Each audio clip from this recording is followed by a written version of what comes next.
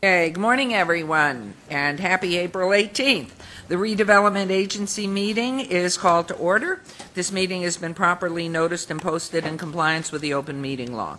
These proceedings are being video recorded as well as presented live on KCLV, Cable Channel 2, and are closed captioned for our hearing impaired viewers. Please note some customers of Cox Communication who do not have a cable box may view this meeting on digital channel 89.5.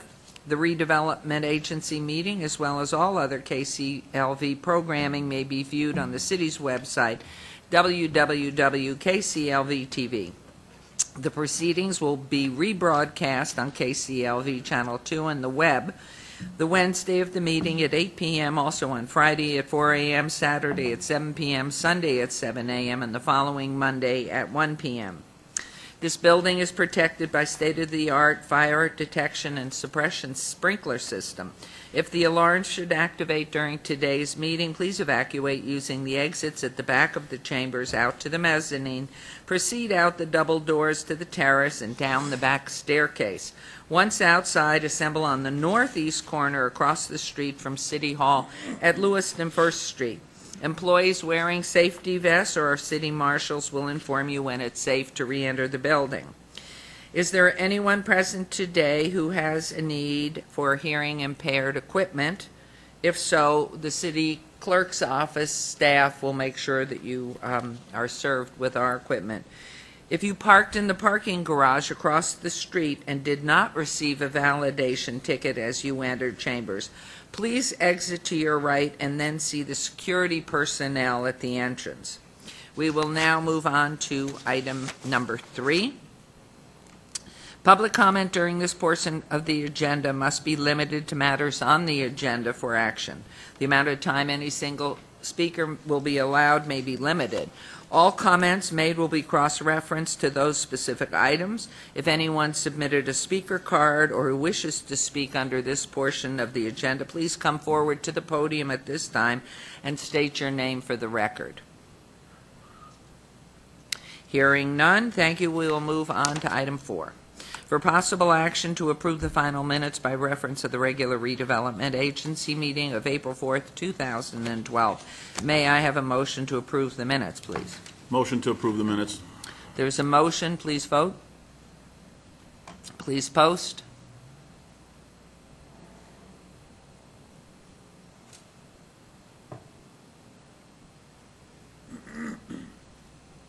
Thank you very much. Motion carries.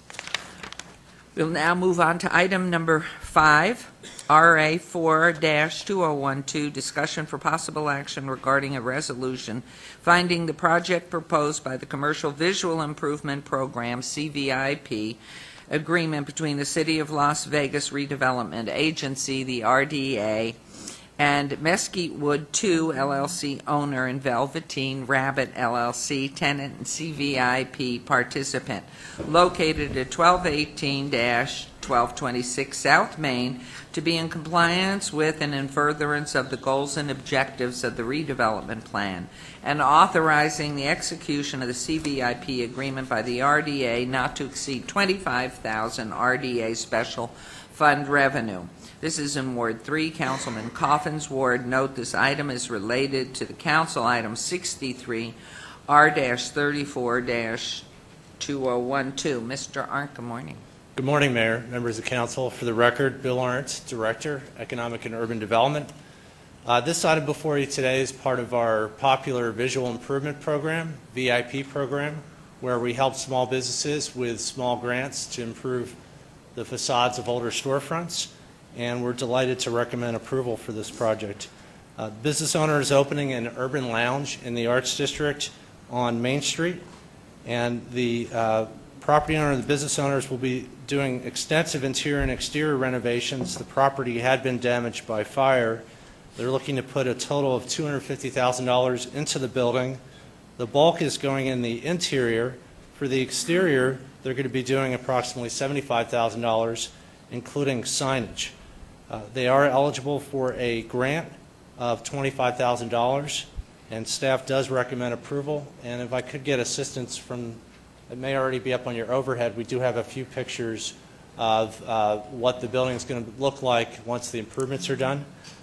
With that, I'd like to introduce the owners of the business, Velveteen Rabbit, to say a few remarks about the business and what they're looking to do with the property. Good We'd morning. look forward to hearing from you, and I'd like you at one point to tell us how'd you come up with the name Velveteen Rabbit. Sure. Good morning. I'm Christina Dilag. This is my sister Pamela Dilag. We are so excited to be a part of the Arts District. We think we're going to be providing something really unique. Definitely having a forum for art, music, craft cocktails, craft beer at affordable prices, really just contributing to the culture of Las Vegas. I was traveling and I came up with the idea to start a bar, and basically the name more or less came to me, but it was Pamela's favorite childhood book when she was growing up, and the story itself is very, it parallels our journey of basically turning an idea into something real. So, Wonderful. Any comments, questions? And Councilman Coffin. Your Honor, this is a wonderful project. It's being slowed down a little bit because of the overkill by the Gaming Commission and Gaming Control Board in trying to lasso Dotties and bring them down to earth. They managed to hook all our little urban lounges in and force them to do things that they can't afford, and about 30 other bars and taverns around town, not including Dottie's. So we're hoping that they'll get a waiver on some of those outrageous requests from the gaming industry, and that they will be able to proceed as a good small business ought to here in downtown Las Vegas. With that, I move for approval. Thank you very much. There's a motion. Please vote. Please post.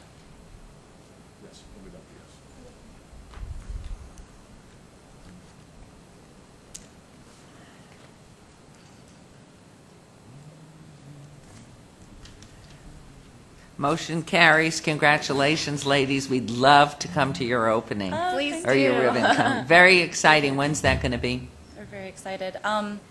We are still waiting for our building permit, so that should be, we've applied. It should be within the next few weeks, hopefully. Great. So we're looking at another 3-month build out, so hopefully August. Wonderful. Well, good luck.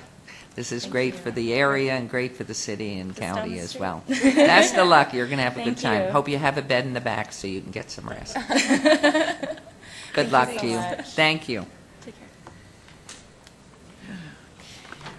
And now we will move on to item number 6, public hearing for possible action on a joint disposition and development agreement between the City of Las Vegas Redevelopment Agency and Vegas 1-Decatur LLC regarding the possible lease of real property located along Laurelhurst and Westmoreland Drives and 1501 Decatur Boulevard to Vegas 1-Decatur LLC for the construction of mixed income and age-restricted housing.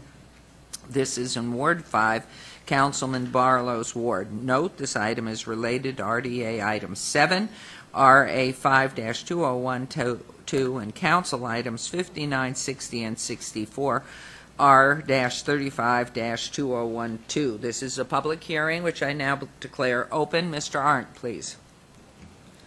Thank you, Mayor, members of council. This item before you is a proposal by a developer to develop a site that is owned in part by the Redevelopment Agency and in part by the City of Las Vegas. I'm going to go through a very brief presentation just outlining the project as well as staff's recommendation, and then invite the developer for the project, Mr. McDonald, to make a few remarks as well.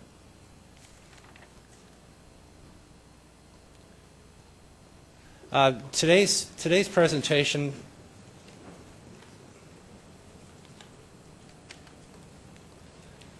I'm just going to go over the project, the assistance requested by the developer for the project, the value for the purposes of AB 312. There is a requirement that if we sell or lease land below market value to cite an exemption, as well as the staff recommendation. The proposed project, the developer is proposing a mixed income housing project to be developed in 3 phases. The first phase would feature 60 units in sixplex buildings, as well as a clubhouse. And mixed income, meaning some of the units are going to be for low income at 60% of area median income or below, and the remaining units would be at market rate. They're designed to be marketed to seniors as well as families. Phase 2 and Phase 3 would feature 4-story buildings. Phase 2 would be a building which would contain 72 senior units as well as a second clubhouse. And then Phase 3 would be 64 units in a 4-story complex.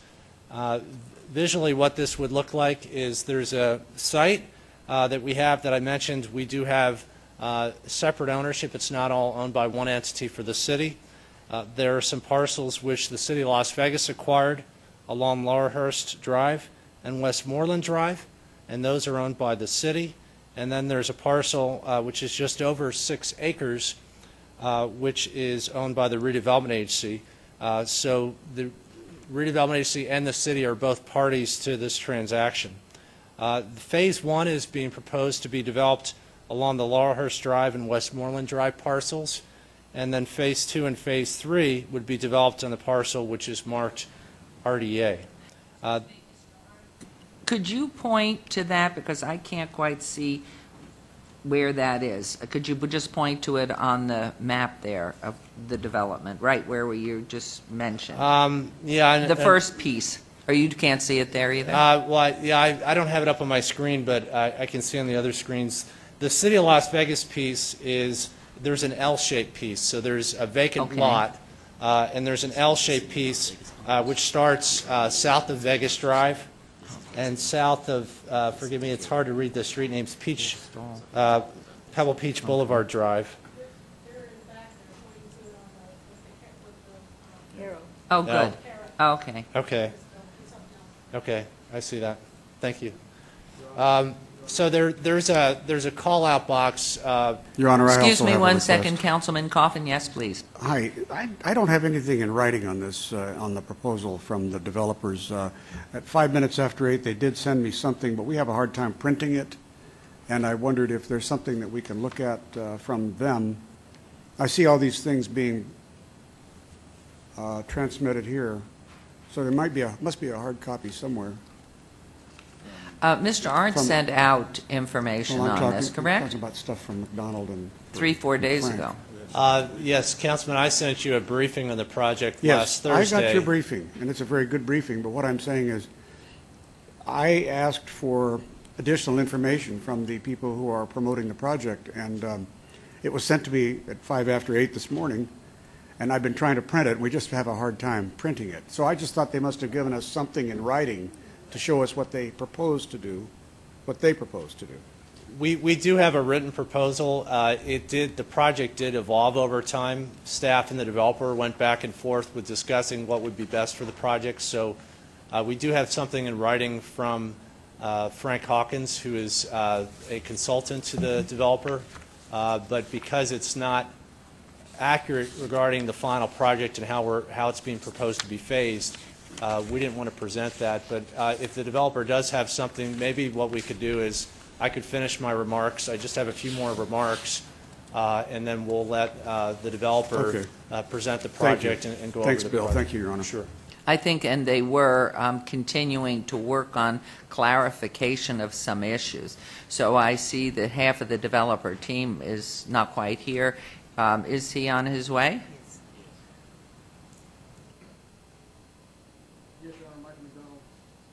My own. Okay. Michael McDonald, Vegas 1 Decatur, Vegas Decatur 1 LLC. He's just walking the door right now. Also, ma'am, there's also okay, some, perfect.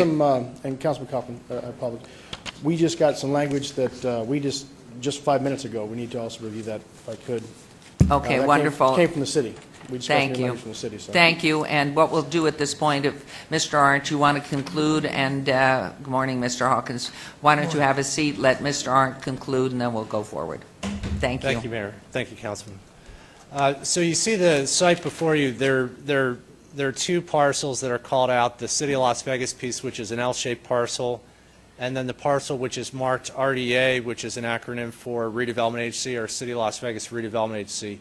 So both the city and the RDA own those two properties, and that is the subject parcel which is under consideration for development for this project. The developer, again, I mentioned that there are 3 phases for the project, and the developer is seeking some assistance from the city for the project. And I remind you that it is proposed to be a mixed income, including low-income units. So it is customary for the city to support these projects with some assistance. And the developer has asked for assistance as follows. The developer is seeking a 75-year land lease for $1 per year for both the city parcel and the redevelopment agency parcel. There are some conditions attached to these leases, which I'll cover in a moment. The developer is seeking $3,919,000 in grant funds through 2 of our funding sources, redevelopment agency set aside and home funds for phase 1 construction. And then other funding sources for the project proposed are $7.1 million in investor equity from low-income housing tax credits. That's private equity generated from the state's low-income housing tax credit program, so that is not city money. And then a deferred developer fee of $221,681. The phase 1 total project cost for those 60 units proposed is $11,264,913. When we do have a proposal for selling or leasing land below fair market value, there is a state law requirement that sales or leases demonstrate that in order to accommodate the transaction, the below market value sale or lease has to meet one of 2 public purposes and an exemption for either redevelopment or economic development. If you do proceed with approval, it is in the staff in the documents that it would meet both exemptions, since it is owned by the redevelopment agency and it is would further economic development. The redevelopment agency's parcel, the 6.1 acre parcel, was appraised recently, just this past month. We have to do 2 appraisals, so they're independent appraisals hired by the city. For the appraisal values were $1,060,000 and $920,000, so that's for the parcel that is situated adjacent to Decatur Boulevard. And then the L-shaped piece that I mentioned, the parcel that is owned by the city of Las Vegas, is a 3.34 acre parcel, and it was appraised at $410,000 and $390,000. We do have a heavy sunk cost, so whether we proceeded with this project or any project moving forward, the city does have a heavy sunk cost in the project. And I'd remind the council that this is something that the city typically gets involved with. We typically do buy property in struggling areas with the goal of reinvesting in the areas. So we do have a very heavy sunk cost, but I wanted to disclose that since this is a public hearing. Between the acquisition cost for the city land and the redevelopment agency land, as well as a small amount, $400,000 for environmental remediation, we have a little bit over $8.1 million invested into this site. Yes, Councilman Beers, please. Thank you, Mayor.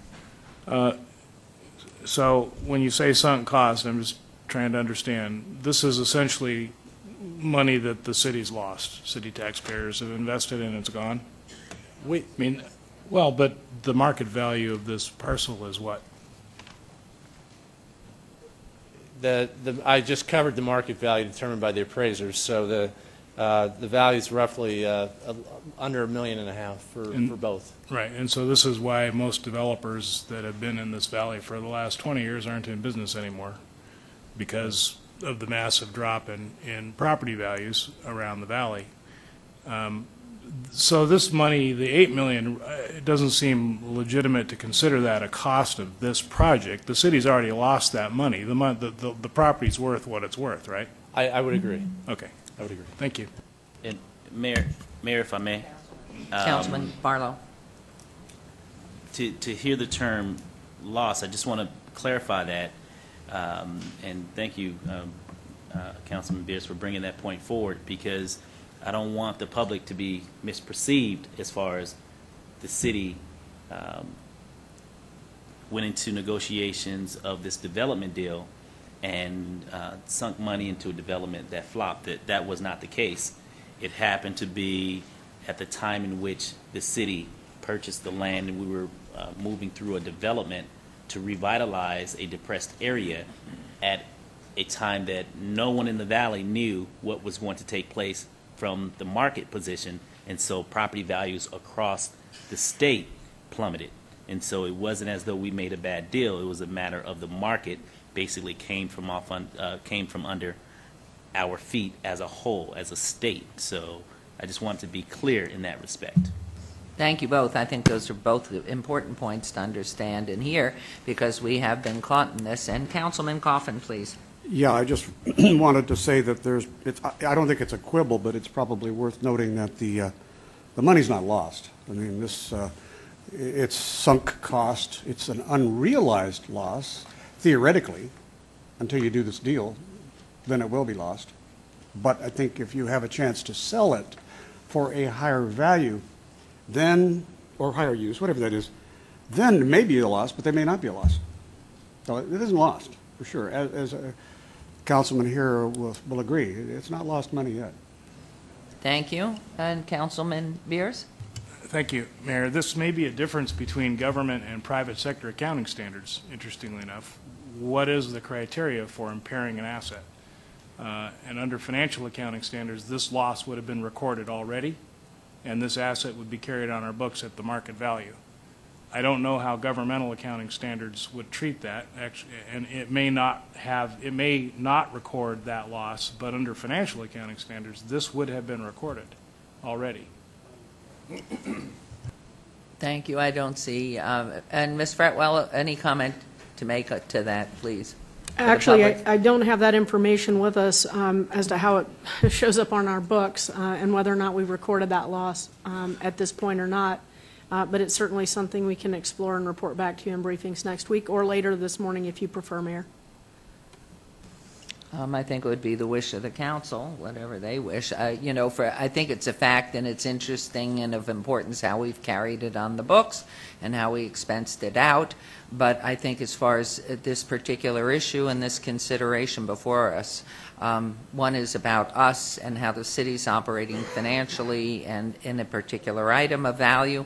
But I think as far as bearing whether to go forward with the item before us or not, it's not relevant. Thank you. Mr. Arndt? Thank you, Mayor. And one last salient point to make on the land purchase, and this is, I think, consistent with the remarks by the council. We did make the purchases some time ago. We bought the redevelopment agency parcel in June of 2000, and we bought the city parcels, the L-shaped piece, in December of 2002. So a lot of time has elapsed, and obviously the market was very different then than it is today. And so whatever transaction we proceeded with, I think likely would potentially be facing some kind of loss. And one other question, if I might. The L piece that the city owns, was that purchased in support of the RDA's purchase? Because what use does that skinny little L shape have without the RDA parcel? It's a good question, Mayor. When we look at a site for potential acquisition, one of the criteria is we look at neighborhoods which are struggling potentially, and that land was underutilized, and it was adjacent to the parcel. It's not immediately contiguous. There's a street, but we did use low-income housing set-aside funds, and we were looking at long-term maybe a potential for mixed-use commercial and residential projects. So the acquisition wasn't made at the same time, but we recognized that for us to really have a meaningful impact on the neighborhood, we'd have to figure out something for both sites. So moving forward, we are recommending denial on this item, and I want to just summarize the reasons for the basis of denial. The first is that the development entity, which is wholly owned by Mr. McDonald, does not have sufficient experience in developing affordable housing. And he was a partner on a prior development agreement where the project did not proceed, and we actually, as the city and the redevelopment agency, terminated that agreement in December of last year. I think the next two reasons are probably more important. It's staff's determination that the front piece, the portion that was marked RDA, is better positioned long-term for commercial development. As you saw in the aerial picture, This once was a shopping center which was functioning. For a lot of reasons it's not. Of course, it's vacant.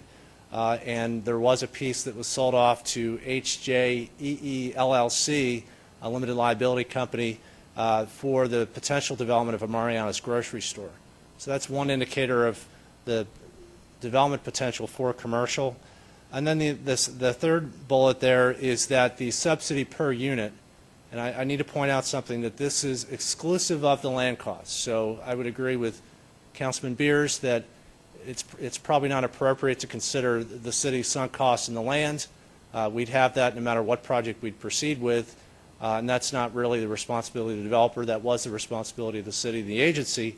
But excluding the land costs, that $3,919,000 of subsidy, when you attribute that to the units that we're paying for, essentially buying down the cost for, is the affordable portion of the project, not the market rate. The affordable portion is 40 units. So you spread that subsidy over the 40 units, and that's a subsidy per unit of just under $98,000. We believe that to be higher than other projects that we funded that have also received funding from the state's low-income housing tax credit program, and so that's the additional reason and basis for denial. There's also an additional concern, although it doesn't pertain to the first phase, that we don't have a budget or sources of funds, proof of financing for those future phases. That's not to say that the developer could not find sources, but today that has not been presented.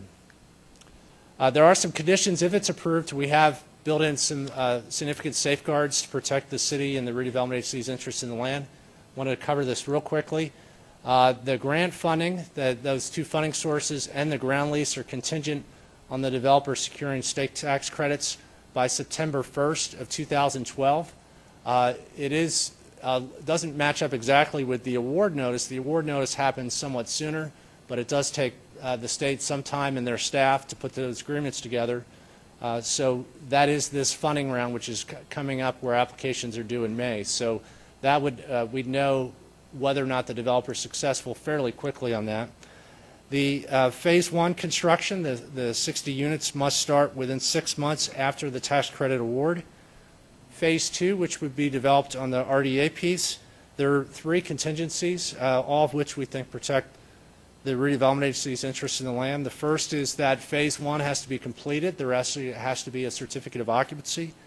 The second is that the developer has to make a capital contribution of $1.8 million.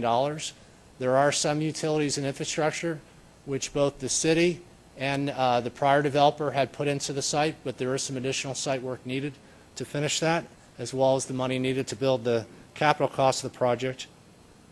And then finally, we recognize the value of a restored site.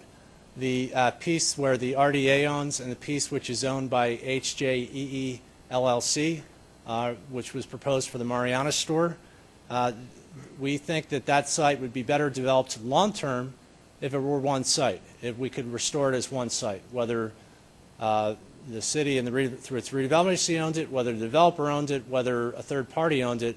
We think it'd be better developed as one site so we get a better project, whether it be the project being proposed today or some other project. So we have asked the developer to make a good faith effort to acquire that site. The third party would have to be willing to sell. We recognize that we can't force them to sell, but we have asked them to make an effort. I would mention that there is an employment plan required for all the phases because it's city land and redevelopment agency land. We have both employment plan policies as part of the project. So in conclusion, there are actually 5 items that are related to this item. I'm presenting for redevelopment agency item 6, which is the development disposition and development agreement, which also contains the land lease or ground lease for the phase project. And I stress it is phased so that we would control the project in phases. There is a resolution that meaning that the lease meets that redevelopment or economic development exemption. The allocation of funds, there is an error in the agenda item for item 59, and while you haven't called that item, I just wanted to point out that we incorrectly stated in the agenda item and the backup documentation that there would be $3.5 million, $3,500,000 in redevelopment agency set-aside funds and $1,119,000 in home funds. the item should have read $2,800,000. And that was a staff error. It was not an error on the part of the developer. We were looking at increasing the amount of home funds and decreasing the amount of redevelopment agency funds, and that was just an error that we didn't catch before we submitted backup documentation to the city clerk. And that's in relation to item number 50. Item number 59. Okay, so we'll be sure to bring that back forward at that time. Thank you. Item 60 is similar to RDA item 7. I'm sorry, RDA item 6, where the council has to approve the DDA, and then finally the city council has to approve a resolution for the purposes of meeting Assembly Bill 312. I do have some changes to read into the record. There was some late backup that I want to submit now to the city clerk. The first is something that is not part of this contract proposed with the developer. It's simply a staff policy where we do an impact analysis of what the public purpose being accomplished is with the project. So for redevelopment agency item 7, there's a public purpose impact analysis. There's also the city employment plan policy, which needs to be part of Exhibit E of the disposition and development agreement, which is the item for consideration here, and that was missed by staff. So we would like to add these two documents into the record, and I'd hand that to the city clerk. There also are some proposed revisions to Section 3. This is a new change that staff just worked on last evening, working with the city manager's office and the city attorney's office. I would note to Mr. McDonald that he has not had a chance to see this, so he is unfortunately seeing this for the first time as you are. But I do have copies of that, and I provided just before the hearing a copy of that as well. One of the questions that had come up with staff is what happens if the project comes in under budget proposed by the developer? So that would all of our grant funding be needed for the project? And there was an effort of staff to try to minimize the amount of grant subsidy, give only what's needed for the project. So there is some language that we're proposing to add in Section 3, and I'll read that real quickly. Proposed revision of Section 3, lease agreement between City of Las Vegas and Vegas One Decatur LLC, entitled Term Option. Modify heading to reflect term funding option and insert the following as Section 3B. The city's subsidies referenced in this Section 3B are predicated on the tenant's ability to obtain low-income housing tax credit funding for the development of Phase 1 Vegas One Decatur apartments. The city's combined funding subsidies, $3,919,000, which represents the maximum percentage of the city's contribution, equates to 34.79% of the total development cost, $11,264,913. Should the total development cost decrease, the city's subsidies will decrease proportionately and not exceed 34.79%. Should the total development cost increase for any reason, the city's subsidies will not exceed $3,919,000. Therefore, any increase in the total development cost must be borne by the developer and funded by either deferring a higher amount of developer fees, which shall not exceed 60% as allowed by the 2012 Qualified Allocation Plan, QAP, for low-income housing tax credit projects, or obtaining permanent financing. What I just read into the record basically is saying that our money would proportionately go down with the equity to be generated by the tax credits as well. And again, that's only if the project would come in for lower than the cost proposed. This is the latest cost estimate that we have from the developer, so if it came in exactly as indicated, then this provision will not apply. It would only apply if the project costs came in under budget. With that, again, staff does recommend denial, and I'd be glad to answer any questions, and then also turn it over to the developer, Mr. McDonald, to make a few remarks regarding the project as well. Thank you, Mr. Arndt. We do have some questions up here, but we need two more copies, please, of B1, Section B, Executive Summary. We need two more copies of that, and we have everything else. Please. Okay, so you're missing both. You take one of each, and then this one is missing. In fact, I'll give you Lois's. Here's an extra one. Here's an extra of the three, of the whole? Okay. Could you pass this down? I will give Councilwoman mine. That's your third piece. Those are the third, so we need one more. We need one more of the third, please. You both have everything at this end. How about Councilman Beers, Councilman Ross? Yes? Okay, we just need one more for Councilwoman Tarkanian of this, please. Okay, Councilman Anthony, you're first up, and I know Councilman Coffin has some questions, too. Thank you, Mayor. Bill, I just want to ask a couple of, just two questions on a matter of policy. This particular piece of property is, it's a tough piece of property. I mean, part of it is owned by the city, part of it is owned by the redevelopment agency, part of it is owned privately. So this is a tough area to develop just for somebody to come in. So kind of that, I mean, that's an accurate statement, correct? Yeah. Absolutely.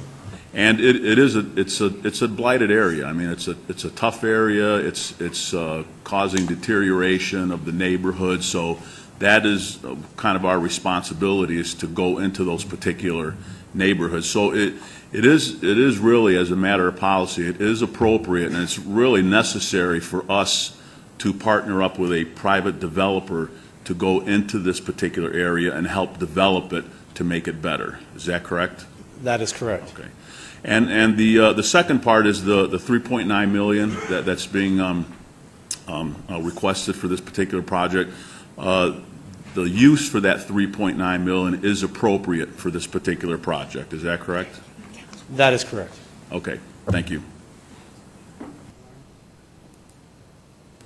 Mayor, I'd like to ask a question. So sorry. Yes, Councilman Coffin, please. Okay. Just a couple simple ones. I'm still trying to digest all this stuff. Bill, the monies that the city is stewarding, responsible for, but not necessarily putting out general fund, it's almost $3 million in redevelopment authority set-aside funds, which come from property taxes, and 1.2, let's say, in HOME funds, which I guess is something left over from the Community Development Block Grant. It's federal funds, in some way or another. Is that right? It's similar, but it's a different pot of money. The redevelopment agency set-aside funds, those are the funds that, by law, 18%, the first 18% of every dollar we take in is set aside in a separate bucket for low-income housing. It has to be 80% of every median income housing or below. So that money is reserved for housing.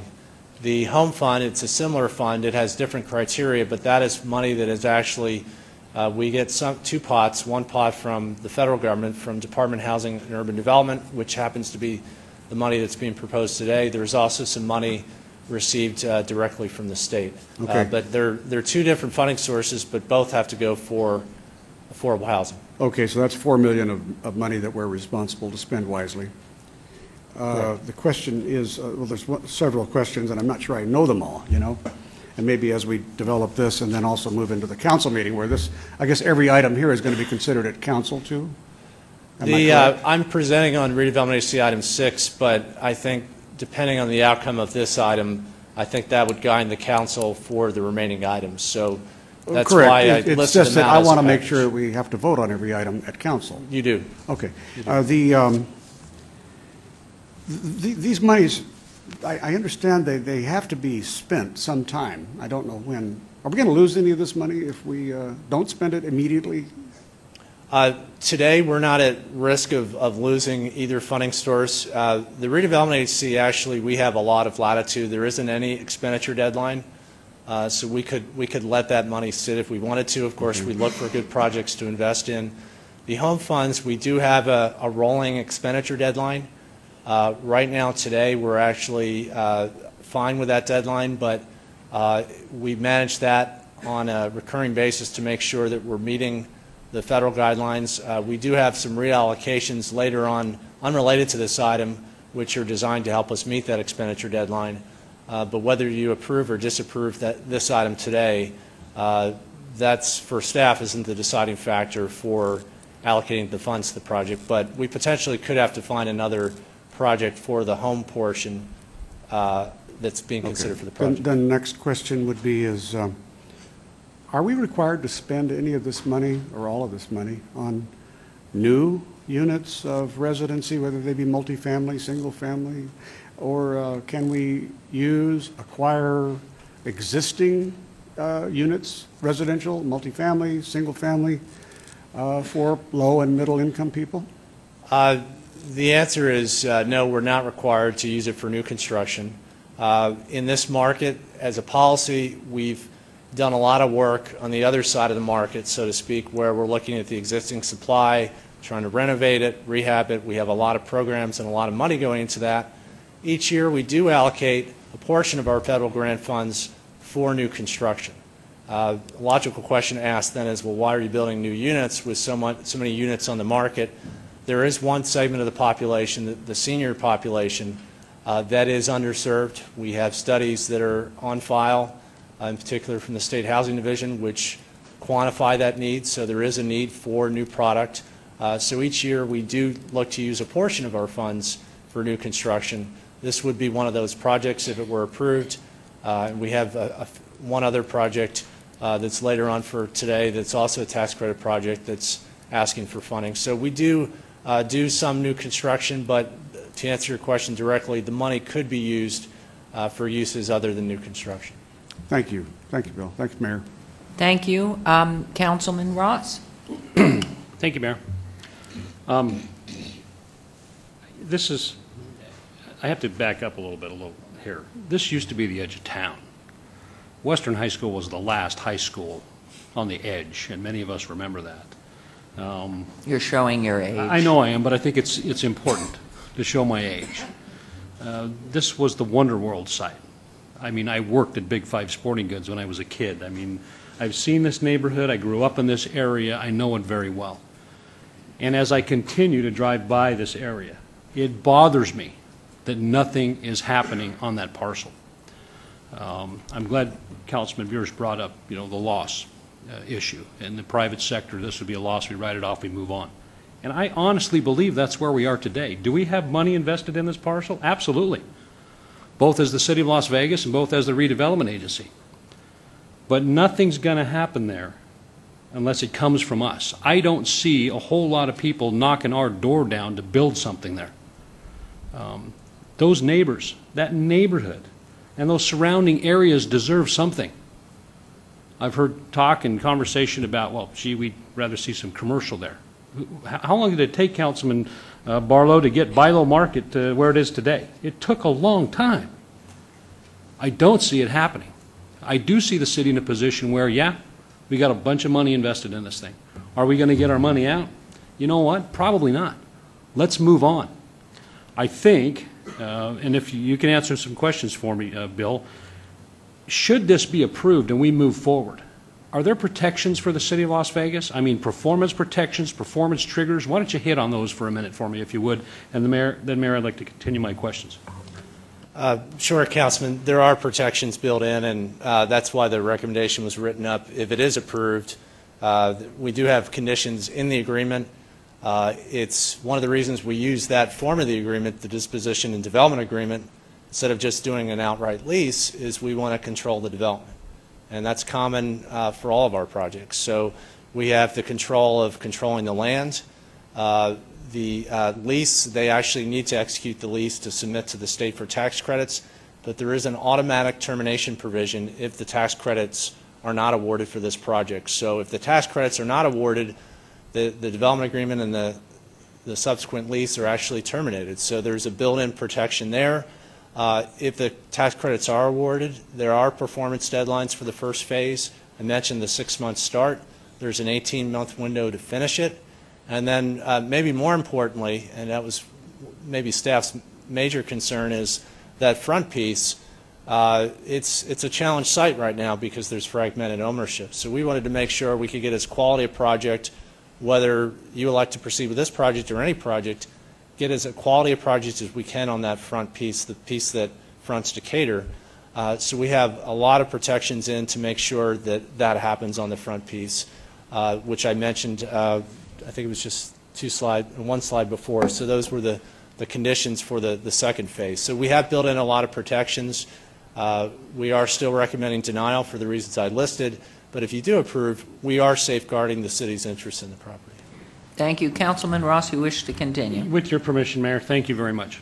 Mr. Arndt, I understand that when Mr. McDonald created this new company to do something on this parcel, they'd met with you early on, and you worked with them. I mean, several months had gone by, and then Mr. McDonald brought Mr. Hawkins on, which lends a great deal of credibility. He's got a history of developing affordable housing projects throughout the valley. I know this from my experience on the Housing Authority, Mr. Hawkins, 4 years spending time there, understanding the system and how it works, and all the great things that you've done. At what point did you finally tell these guys that you don't support it, and you're going to recommend to the City Council that to not approve this? I don't have the exact date in mind, but it was prior to, I guess it was probably prior to or concurrent with submitting it to the clerk, so it was within the past few weeks. One of the concerns was the development entity, that the contract is what it is, so we had a concern that Mr. Hawkins was not part of the development team formally in the agreement. I would concur with you wholeheartedly. Mr. Hawkins has an excellent track record, not only in this community, but with this city. We funded a lot of Mr. Hawkins' projects. He builds very quality projects, and he has a very good track record, and I'd like to put that on the record. But we did have a concern that if the project was delayed, if there were future amendments that needed to be made, he was not formally a part of the development team. I understand there are some technical reasons why, and I'll let Mr. McDonald and Mr. Hawkins cover that, but that was a concern of staff. Well, Mayor, if I may, again, there's been controversy and criticism of the fact that both of these men are previous city council members. I mean, it is what it is. They're still members of this community and businessmen nonetheless, who are trying to do something in this community, number one, to make a dollar, number two, to do something that we need. And your statistics in regards to the aging population, we have a huge amount of baby boomers, 10,000 a day reaching retirement age throughout this country. That is quite significant. Who cannot afford to live with their Social Security retirement or any of the other retirements that they have? So I think we, as a policy board and policymakers, need to be cognizant of that fact and try to afford opportunities like this, whether they're previous city council members or not. They're still members of this community and businessmen nonetheless. The triggers that you've put into this agreement, they protect the city of Las Vegas. These men have to perform or nothing happens, and it's still our dirt that we've got a ton of money invested in. I mean, that's never going to change. That's the facts. But if we don't give them the opportunity to perform, shame on us. I think we've got to have something there. I think you've worked very good with them. I think you kind of maybe strung them along a little bit and then told them no, which probably might not have been fair, but I think there's a good reason for that. You looked at the numbers. The numbers don't jive. The numbers don't work out per unit, and that's totally understandable. But we've got to cut our losses and we've got to move on. And we've got to think bigger and better for this community, for Councilman Barlow's ward, and for our aging population. So I'm going to support this. I'm going to support this project, Councilman. I don't know how you feel about it, but I think these guys need to be given that chance. I think the City of Las Vegas is well protected with these triggers. Mr. Hawkins has got to perform and get these tax credits, or it goes nowhere. So I think I'm willing to take that risk. Thank you, Mayor. Thank you, Councilman. I think it's time now, if we could, to hear from Mr. McDonald, Mr. Hawkins, but please do state your names again for the record. Thank you, Your Honor. Michael McDonald, Vegas Decatur 1 LLC, the developer with no experience. One thing I'd like to point out is that this is important, and some of the questions that were raised by the mayor and council throughout our efforts to communicate with you. A lot of the catches, as you just brought up, Councilman Ross, we put in there. We were the ones that said if we don't make the cut, we'll go away and cut our losses. So we know what's on your shoulders right now. We know the commitment that Councilman Barlow has for the community. That's why it was important. A lot of you know this is my community. I have been fighting to have this. This is a commitment to my neighbors, and it's something that really has to be done. And as many of you looked at the numbers, it's definitely not for the profit. Definitely not. So I went out and got the best developer I could find that knows this inside and out, that knows the numbers inside and out, and has a 100% track record. He's part of the community. He is a pillar of the community. He has been fighting for less fortunate a lot longer than I have. Well, not a lot, but as long as I've followed in his footsteps. That's why it's important. It's important to have someone with such credibility that this will get done and that you have confidence in. So without further ado, Councilman Frank Hawkins. Good morning, everyone. I'm going to move over, and I'm going to try to be done in 10 minutes, okay? So if we could go to the overhead. You have to turn on that mic, Ray. Yeah, it's good. And let's turn off the others. So I don't know if they put up a site plan, but if not, I'd like to sort of walk you through what we're talking about. The site we're looking at is Westmoreland and Lawrence, so you guys can't see it? Do you have? If they'll go back to the overhead of the site plan in the back. The PowerPoint. Go back a couple slides. Okay, thank you. If I could ask for the overhead, I think so Mr. Hawkins could show the site plan. That was not in my PowerPoint.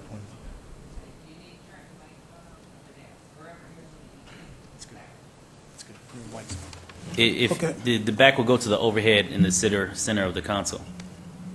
Thank you. Okay.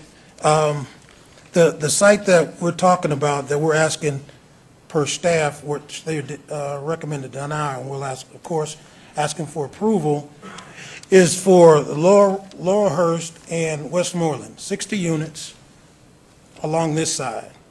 Phase 2 is going to be, you got it now?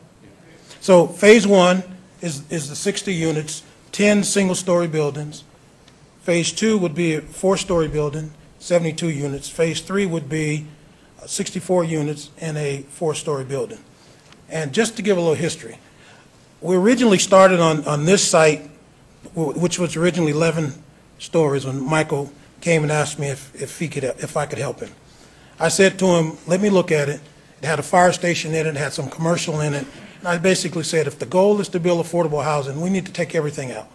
So we went back, took it all out, redesigned it, and came back to the city. We had a subsequent meeting with about 10 people, including staff, and we presented our pro forma for phase 1. We presented our letter from our lender for this project, and we all left saying everything's great, let's go forward. The following Thursday, I got a call from staff, said, hey, we want you to come in and meet with us. So I did on a Friday. And staff said, we don't want you to do this, which we already had architects and engineers working. We'd like you to come back and do this phase first and make this phase 1. That particular time, we had less than 60 days before our deadline. I went to Michael and to Bain, the partner, and said, hey, look, staff wants us to change this. Engineer and architects would have to change. I don't think it's a bad deal, and working in the spirit of cooperation, let's go for it. Well, Mr. Bain argued that, no, this was not a good deal, and this was another change, and he didn't want to support that. As you heard, we were all perplexed a few weeks ago when staff said they were going to recommend denial, inasmuch that we had worked this far and come collectively together. We worked with them on the agreement, as been stated by both Bill and Michael. So this is what we're asking for. We're asking for the lease.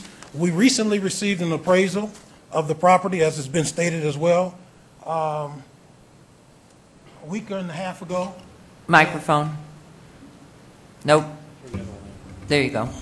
A week and a half ago, and we requested that we send an email and asked if, since now you have a value, could you include the language giving us an option to purchase? We have not heard back on that option, but that is one of the things that we would like, as the motion is made and discussions go forward with the councils, that we have the option to purchase the land. They did 2 appraisals. We'll pay, which is required, the higher price. We have no problem with that. I would like to take a few minutes to discuss comments in the staff report, only because I think it's important for the record. Unfortunately, some media folks try to slant it and sway it one way, but I just want to put the facts as I know them on the record. So, project recommendation. So the staff report, if you guys have the staff report, the first thing that I see is under the recommendations for denial. So and then they says that Michael doesn't have or hasn't hired the experience. I think Michael is committed to the project. We know that because he stuck with it. So many other developers have walked away in this valley, but Michael has not. He's been committed. Came to me in the summer of last year and said, hey, I need your help. We were wanting to be a partner in the deal. However, the state, through the QAP, Qualified Allocation Plan, the last hearing made some changes, which only is going to allow X amount of tax credits to go to any one developer. We have another project that we're doing in Henderson or Clark County that did not allow, because if we won 2, they would not award the tax credits to us. So that is part of the reason. But I am a consultant to Michael. We have gone further than anybody else I know in a consultant standpoint. For example, we've moved forward and have the plans approved. So there's been an investment through the architect and engineer to have the plans through express plan check pre-approved. We have the letters from the lender and the investor. If you guys approve this item today, we have the other 2 components, the home and the RDA. And I like to separate the 2 because they are different. The RDA funds, as was stated here, is 18% set aside. Now, based on the new law, 9%. But those funds have to be spent on affordable housing. So I would ask the question, how much RDA money has been given to any other tax credit development? And I suspect that answer is going to be none. So if you lump them, because this is a mixed income, mixed use deal, we're mixing the different sources of financing to build still an affordable housing project. There's been discussion about, can you buy other single-family apartments, houses? Yes, you can. And I would just say that we know you can, but it hasn't happened. We're here pushing a project that has real dollars invested in on everybody's side to say, give us an opportunity to perform. Stated earlier, if we do not perform, if we do not win, then we have sunk costs. I have sunk costs. So without belaboring my point, we've built over 1,400 units, over 12, 13, 14 tax credit projects in the last 10, 12, 14 years. We build single family, multifamily, we do rehab, we have a property management company, we have a general construction company. So the concerns that staff have about not having Michael, I will say that he has hired the consultant that has all the pieces. So as much risk that can be reduced in the development process has been reduced.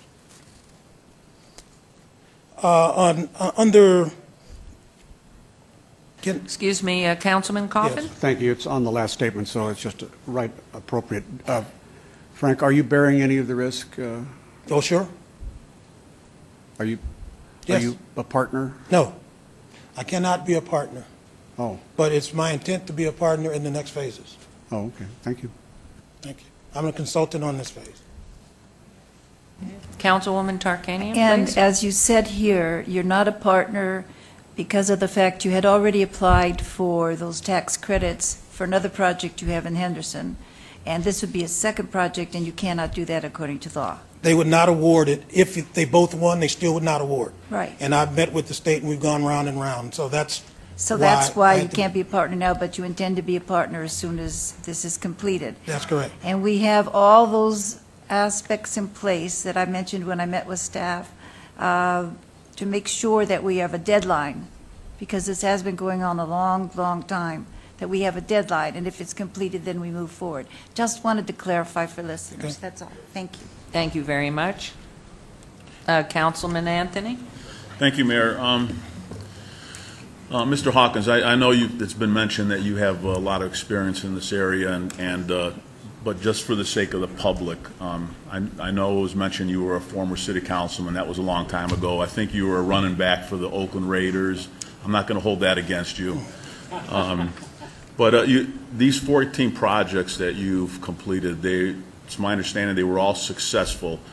Are those 14 projects similar in some fashion to this particular project that you have 14 of experience in? Yes, sir. Okay. And the second thing is, I know Bill mentioned that senior housing, this type of housing, is needed in our community. just from your expertise, is that a correct statement? That is correct. And besides the state doing their own independent study, of course, which I agree with, we also, as a part of submitting our tax credit application, have to have an independent third party do a market study. And I've submitted to you guys some pages of the 150-page market study, shows a demand of some 553 units per year in our section that we're talking about. Okay, and if this is approved today and the rest of the pieces fall into place, you're ready to start construction and build this thing, correct? That's correct. Our plans are an approvable state other than paying for the permit, to pull the permit fees, and we would negotiate our documents with our lawyers and our investor and our lender, and we would be under construction. Thank you. And one other question, looking at the tax credits from the state and the timeline that are triggered, you are able to meet those to the best of your knowledge?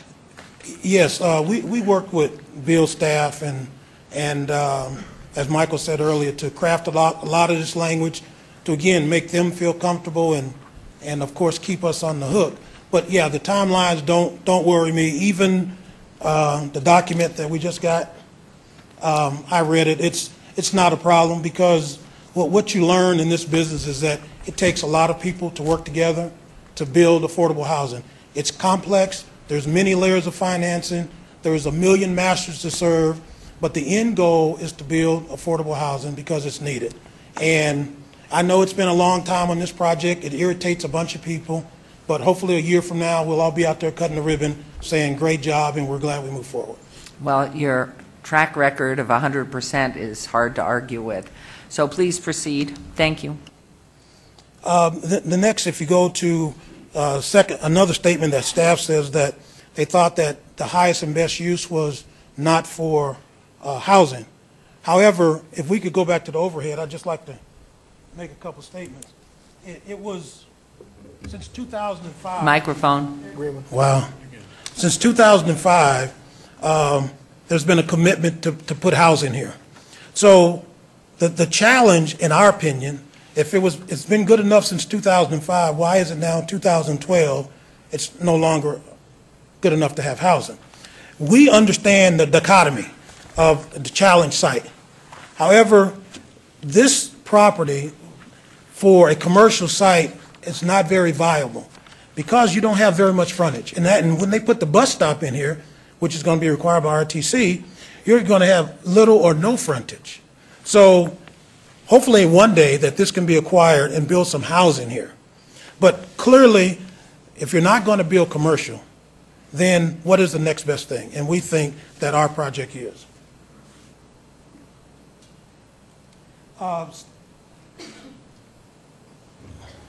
Staff talks about a grant contribution that equates to $97,975. I didn't quite understand that. I did my numbers in backwards and forwards, and I didn't know how they got to that number based on the $8 million or based on the $3.9 million, but I couldn't get to the number. So they also went on to say the contribution is 2 to 3 times higher than the grants that they've proposed before. I would say you got to bifurcate, separate the RDA and the home and not collapse them, because the RDA is totally separate funding than the federal home monies. So if you do that, then you're using the mixed income, so the RDA money to help build housing, and you're using the home money to fill the gap. And that is standard across the board. So it's all in how you look at it and how the writer writes it.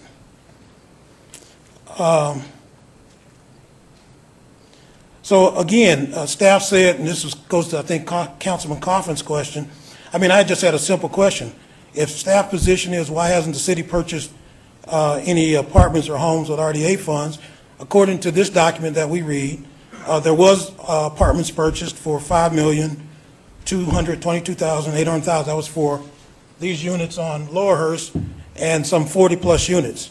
Now, I would profess that the city is not in the business of building houses or apartments, but they are the conduit to ensure that affordable housing is constructed to the greatest of their ability.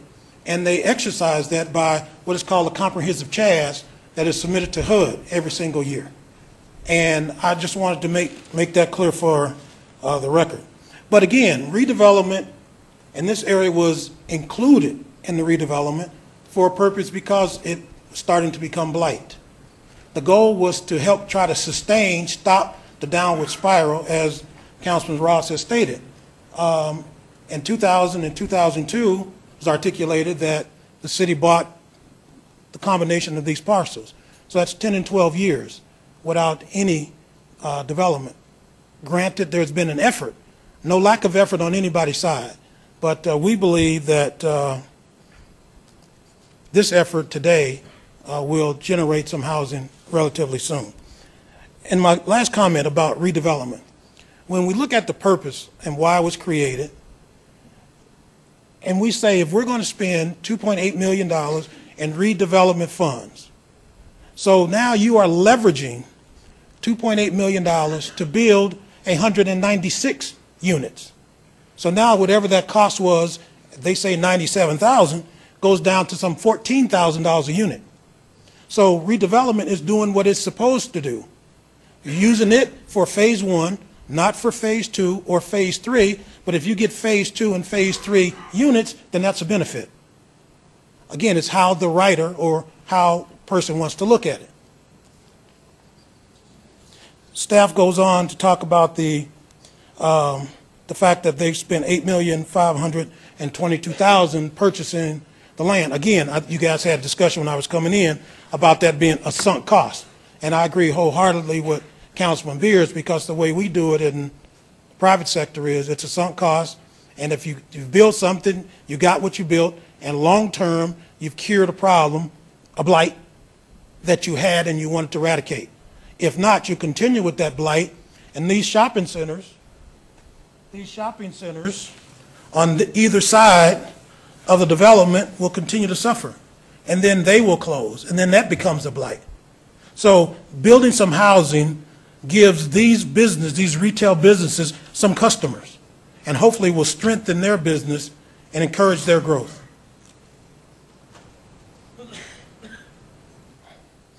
Now I'm going to move to the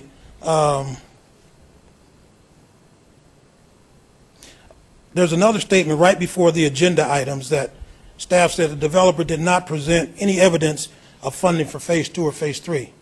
And I just want to set the record straight, because originally this was our phase 1, and we did in fact submit the letters from the investor, from the lender, a complete pro forma with plans and everything to staff. Staff subsequently said in a meeting the following week, can you move here? And we stopped what we were doing here and created the same plans, pro forma, got a letter from the investor, a letter from the lender. So just for the record, I want that to be clear.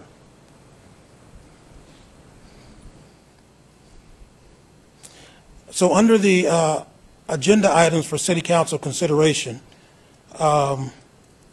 item 6 here today, I just would like a point of clarification, because when I talked to Bill about the $1.8 million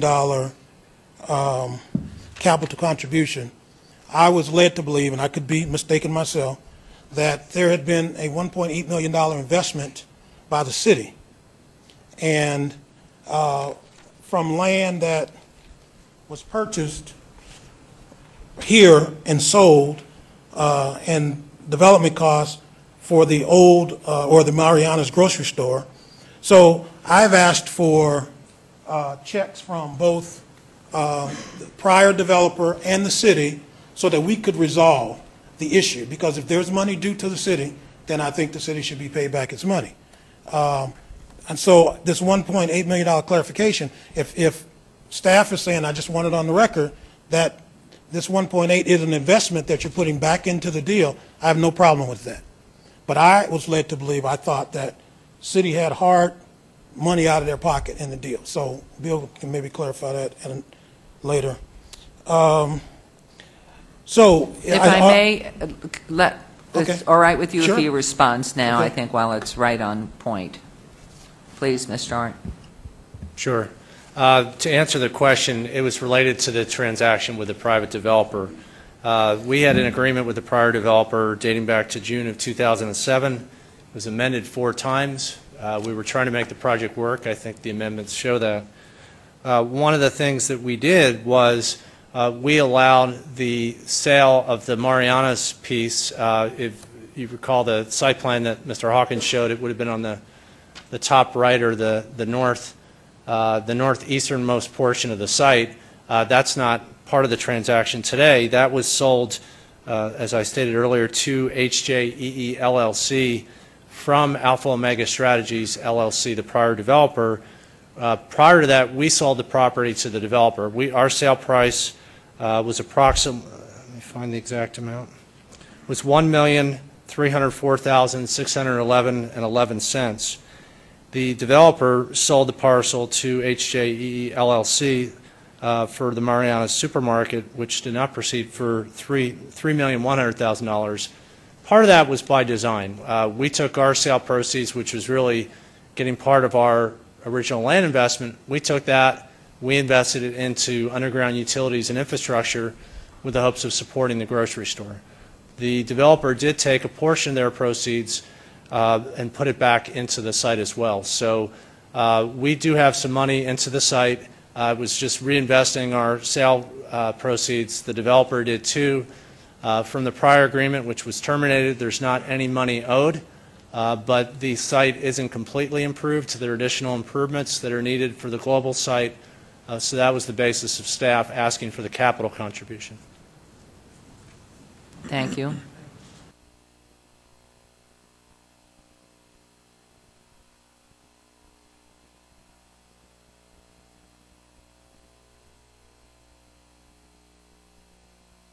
Could, as we move through, I have no more comments on the items for council consideration, but I would like to have you look at the public purpose impact statement that we passed out, and I think staff passed out as well. Because when we originally talked to staff, we talked about a lease, and the item before you today is regarding a lease. As I said earlier, we made a request verbally and by email that we be allowed the option to be able to purchase both sites for the higher of the two appraised values. We would ask that as we move forward that hopefully that language can be included within the agreements. Question there, would you not proceed if it were not included? No, we would proceed either way, but I just think for the discussion, we have no problem purchasing the land at these prices. Okay, thank you. Councilman Ross? Mr. Hawkins and Mr. Ron, with that thought, and Betsy will probably get you in this conversation as well. If these guys buy this property, and certainly not for what it appraised for when we bought it originally because of the property values, but they buy this out from underneath us at a higher appraised value right now, Mr. Arndt or Ms. Fretwell, they can do what they want to. They can do what they need to do on this property to do whatever it is, and it's out of our hands. Am I correct? Councilman, I think the answer is it depends. If you want to just sell it outright without any development requirements, then we'd be out of it. But if you wanted to make the sale contingent on all the other terms in the agreement, which I think is what Mr. Hawkins is suggesting, I think that does put the city in a better position. Unfortunately, the timing of submitting documents to the clerk, we didn't have a chance to change out the lease to a purchase. But certainly it's a better position for the city. And it would, if it was a sale at the higher of those two appraised values, then that would eliminate the need for two of our agenda items today for those exemptions. Yeah, I see. If I'm with your permission, Mayor, I see that, but I also see, number one, we want to protect the city. We recognize that we've already got a chunk of change in this that we're not going to be able to recoup. We certainly want some type of development right there. We owe it to the neighborhoods. We owe it to those businesses in that shopping center that are still there. What's the best case scenario, and how do we get there? We got a fish on the line here. I want to reel them in. If I might weigh in, Mayor, Betsy, Bravo. Counsel, Over please. here. I just want to say that, one, we have not looked at the language that would allow a purchase option. That was mentioned to me for the first time today. And so if that were something that you all really wanted to consider, it'd probably be something we would have to look at in light of the entire deal. What we've presented before you today, and as we've briefed all of you, if you choose to go forward with the project today, we feel the city's in a very secure position. With the sale, we would have to really look at those restrictions associated with the sale for performance. And many of you have indicated your desire to see the performance as we've briefed this project over the last, I can't even tell you, untold years. And so, my sense is time's short. They've got a filing deadline. If it's the council's desire to go forward with the project, I believe, Frank, it's the end of this month, right? Like next week that they have to submit. So I think it would probably delay the project to deal with a lease purchase option or some sort of sale option. Obviously, if we went forward with this today, that's something that you could direct us to try and work out an amendment to include an option for that later, but I really think it might slow things down if it's your desire to go forward to try and weave that in today. Thank you, that's Ms. my opinion. Well, because that's why I asked the question. If you're willing to go ahead, then we can go ahead and proceed with that, and the language acceptable or not, but separate it out, so at least you can move forward, because you are on a timeline that is very tight. And so if you would speak to that, and we have it on record, that we could work on that language, and that would come back to council for further consideration, separated from this today. We would like to move forward, as is written today, add the lease option, and then deal with staff. That's what I was just talking to Bill about. And I think another caveat is if, in fact, we win the award of tax credits, which we believe we will, then if there's a 90-day time period to exercise the option to purchase, that works fine. But we are on a tight timeline, and we don't want to do anything that will interrupt. Great. Okay, so let's deal with this in the unit of itself at this point then, with Yes. your permission. Great. And then let me close by just saying I'm not here to dispute the history of what's happened. I know that, this project is tough, but in redevelopment areas, they are tough. And I just want to, again, say I know that Michael McDonald is committed to building the project, and I'm committed to helping them ensure that it's built. The last thing I'd like to address, though, is the issue of attachment B. Because when I talked to some of the council people, there were concerns about the cost. And then again, just for the record, if you could go to the overhead, when we were looking at this site, yes. This one, I believe? This one here? Oh, on that It spreadsheet. says attachment at the top.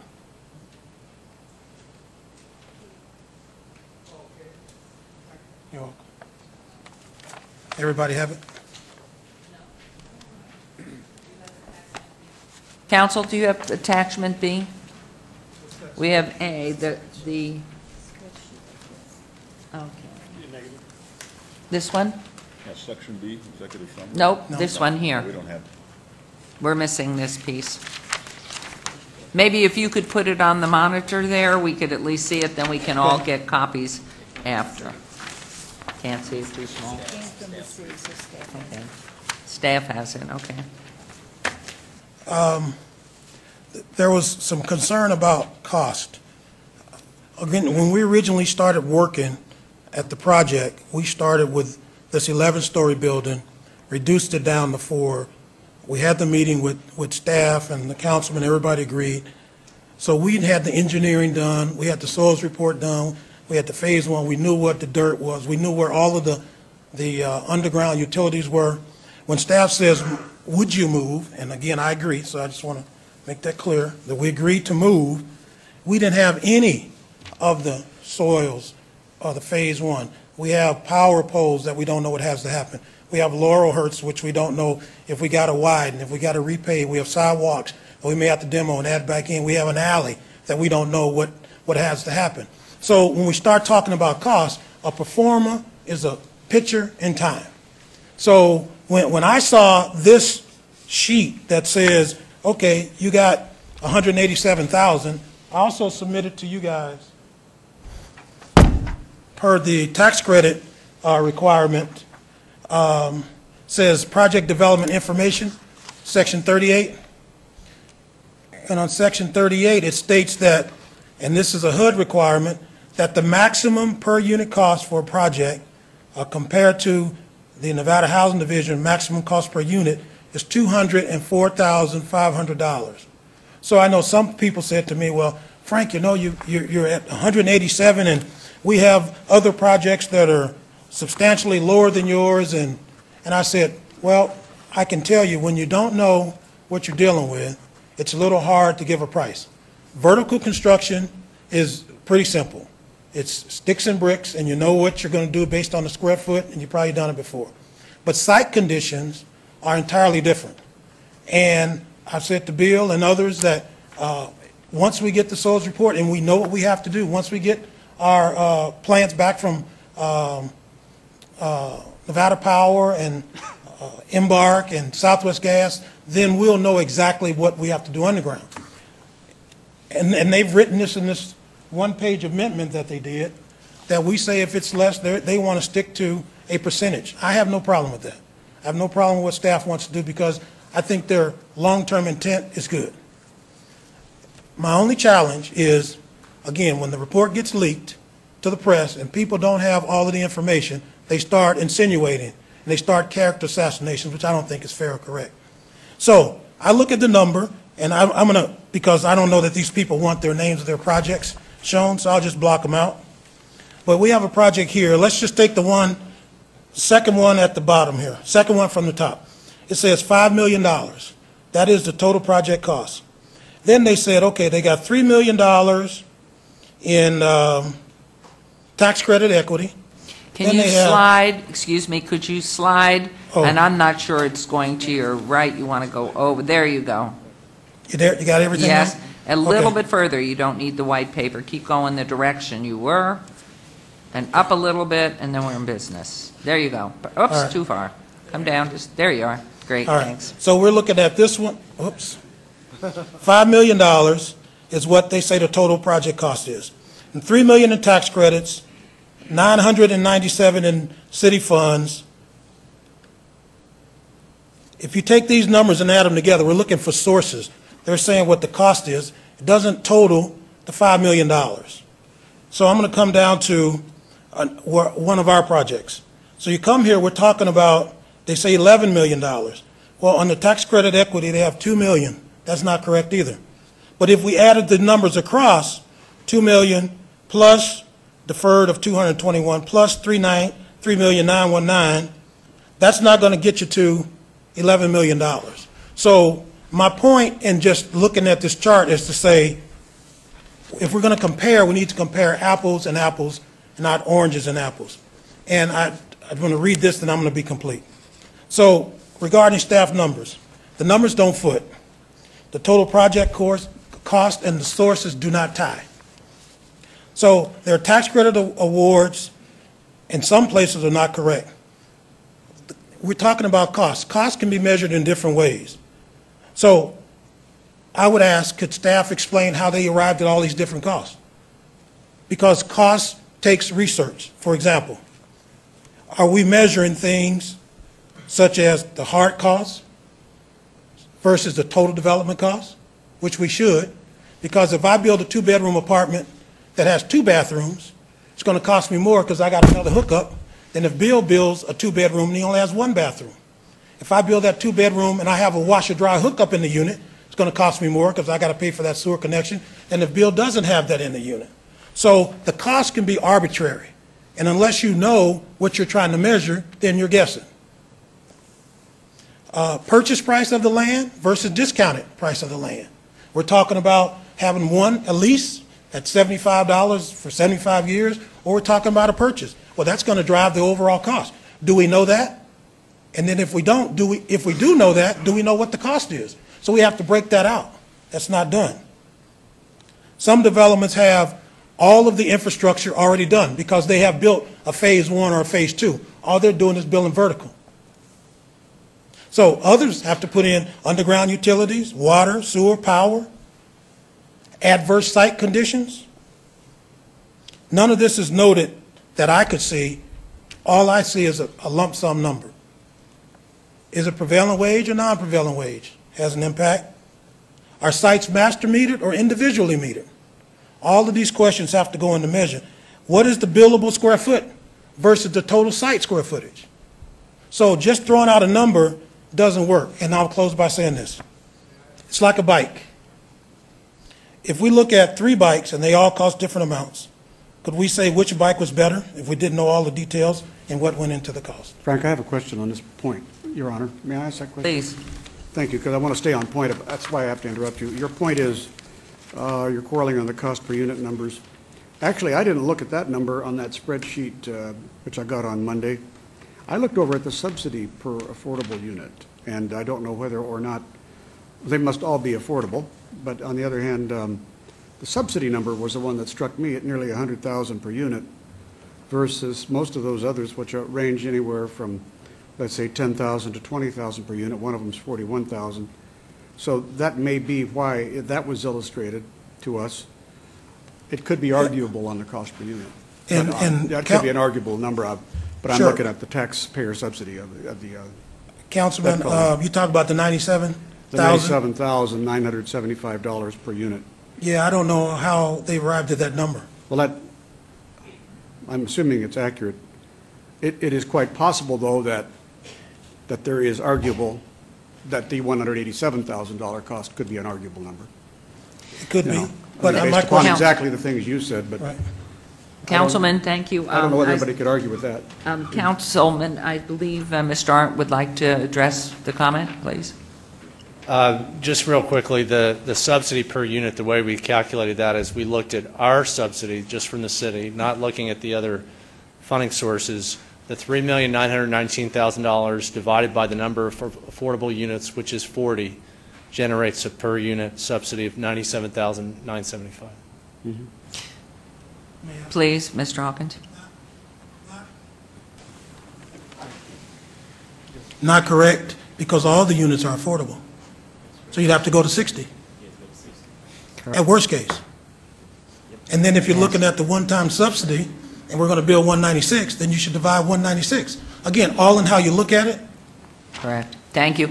I would like to admonish the council here. The attachment B has been passed out to you with the project name, so I would appreciate it when you're through with it, either tear that off or return them all and shred them, because that was not the purpose of the exhibit.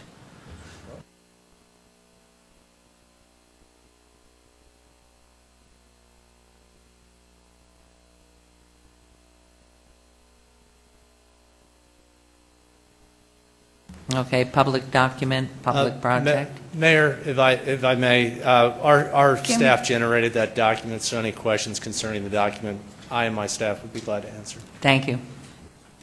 It's a public document then, so it's all right to keep it. Okay. Okay. Yes, thank you for the correction. And could we go back just to this Phase 1? What percentage, I know you gave us other figures, but what percentage of Phase 1 is low-income housing? Councilwoman, All of it? all 60.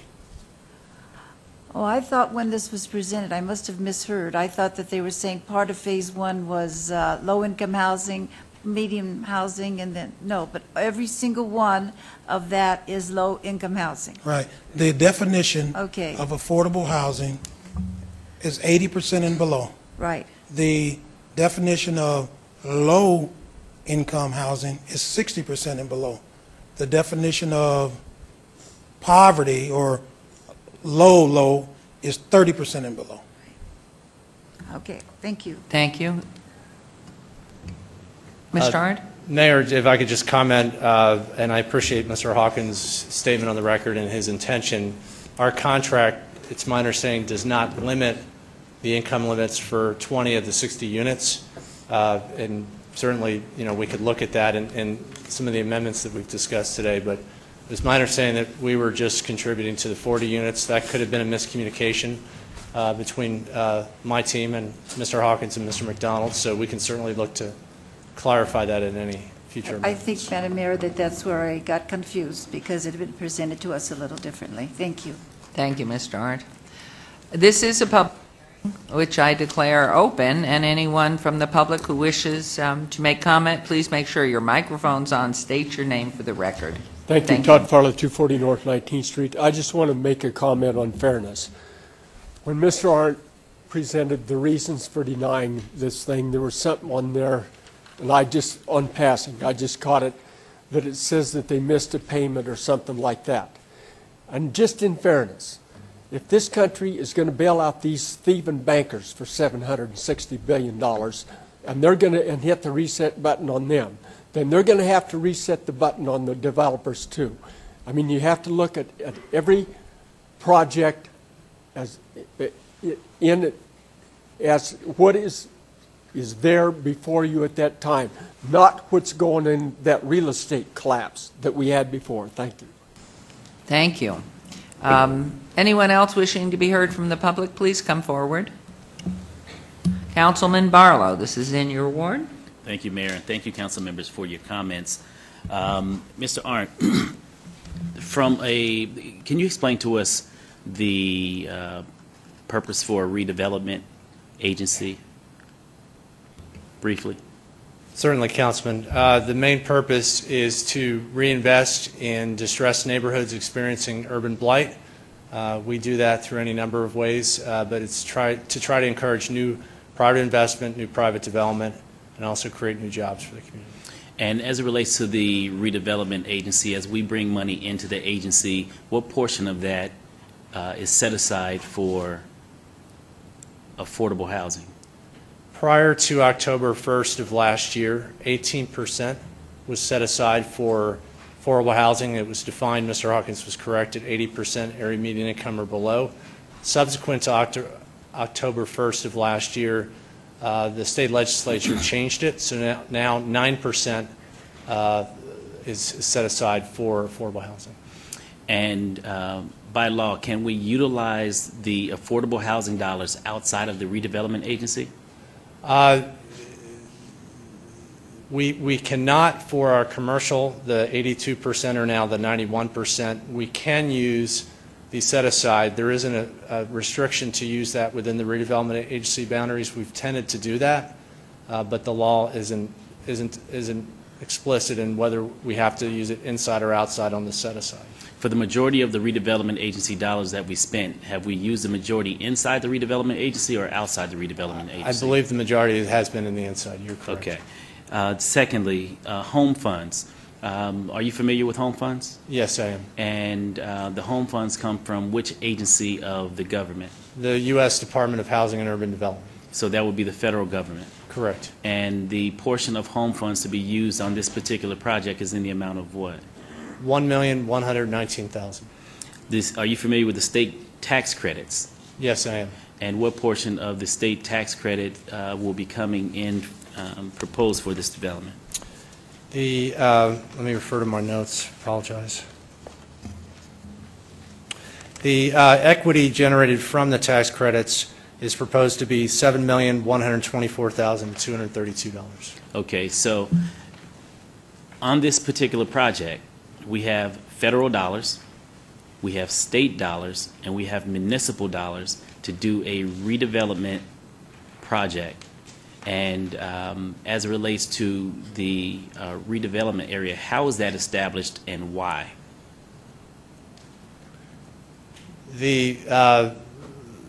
What we typically look at when we use our dollars for a project is we like for our housing money, whether it's... Well, let me stop you there and rephrase my question. How does a redevelopment agency become established and why? The redevelopment agency is established by a county or a city. The sitting elected body, the city council, serves as the board of directors for the redevelopment agency. And for the purpose of what? for the purpose of, the council enacted the redevelopment agency, the redevelopment area, for eliminating blight, getting new development, new projects being built. Have we worked with other private and nonprofit entities similar to the applicant before us today? We have worked with a lot of nonprofits. I don't know if we've worked any that with Mr. McDonald's background, but we have worked with a lot of different nonprofit housing developers.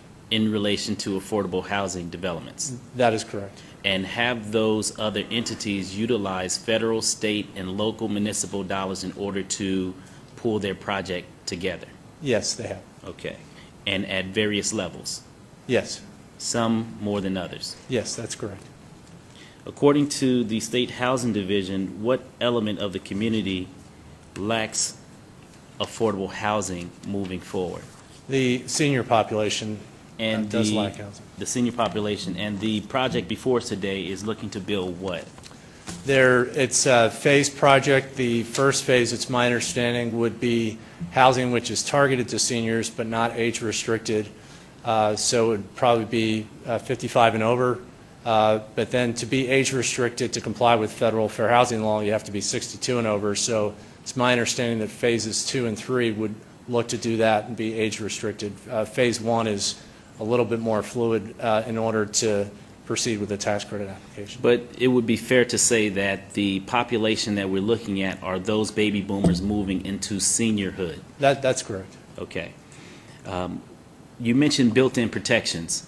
I know the month of June is a trigger point, and what's taking place in the month of June as it relates to the state tax credits? It's my understanding that interested parties have to submit an application to the State Housing Division next month, and then initial award decisions will be made as early as June.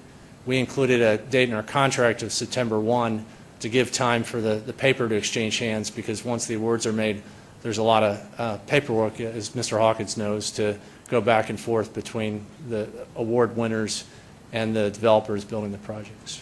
Should the applicant before us today not receive the state tax credits, what happens to this deal or contract before us today? The way we've written it is the development agreement and the lease would terminate on September 1st. Okay, and should they receive the tax credits, the other trigger point, I believe, as you stated in your presentation today, would be that the applicant would have 6 months to start construction. Is that accurate? That is correct. And should the applicant not start the construction within that period of time, what happens to the contract or the applicant before us today? Then we could default the agreement and then subsequently terminate it. Okay. So having said that, in addition to the number that has been put out in the community as it relates to the subsidy and the total amount of the project of $180,000 per unit, you were calculating that based off of the 40 units?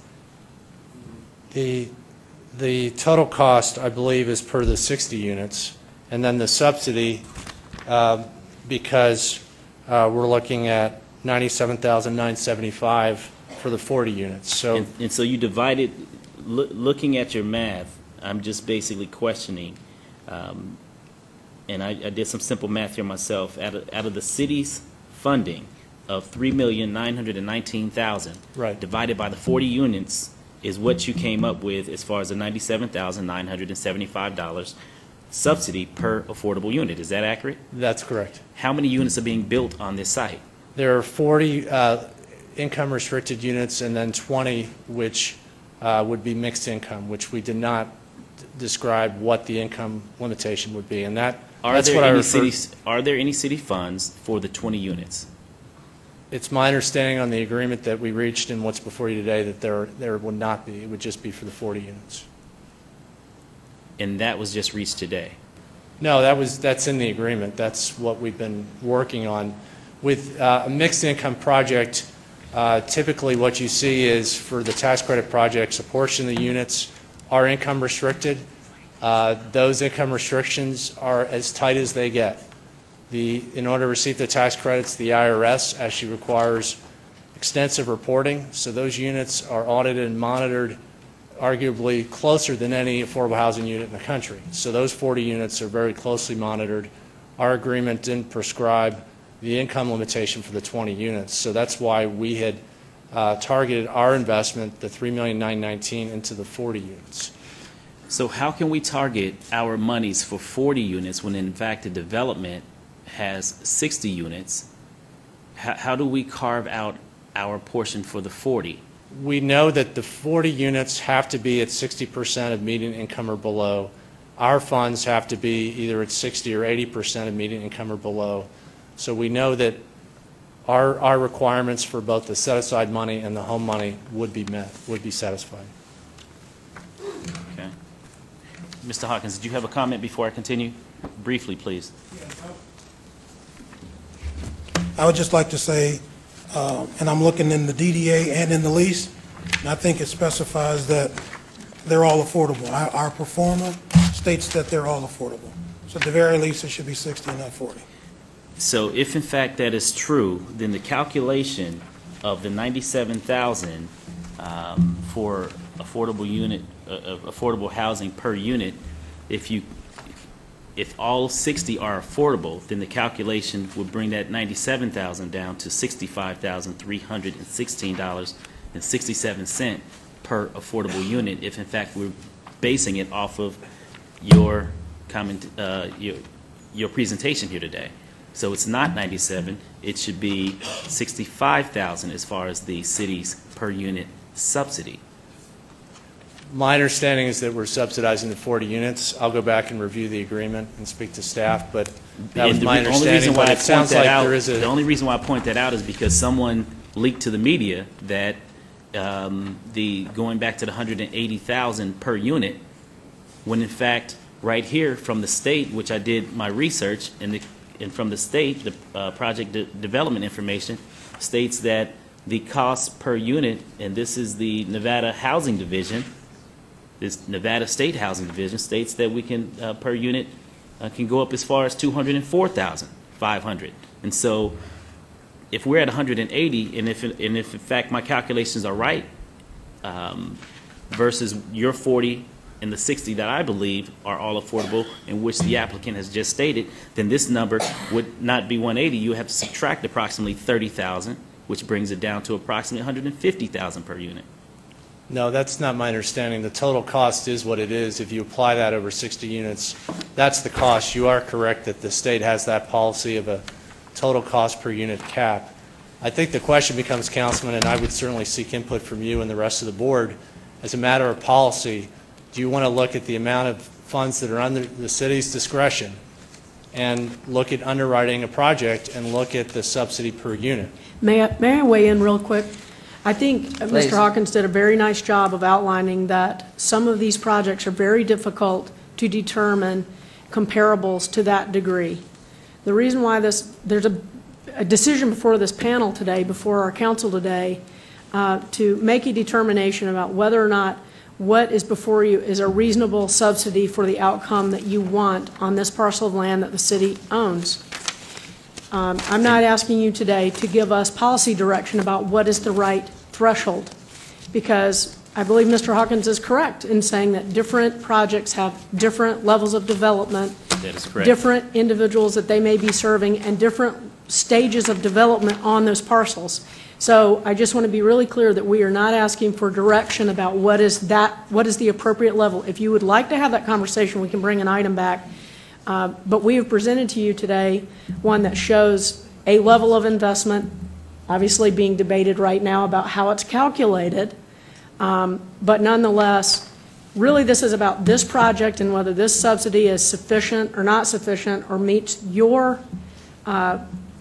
direction for the level of investment in this kind of project on this site, given the considerations of this site. I can appreciate that, Ms. Fredwell.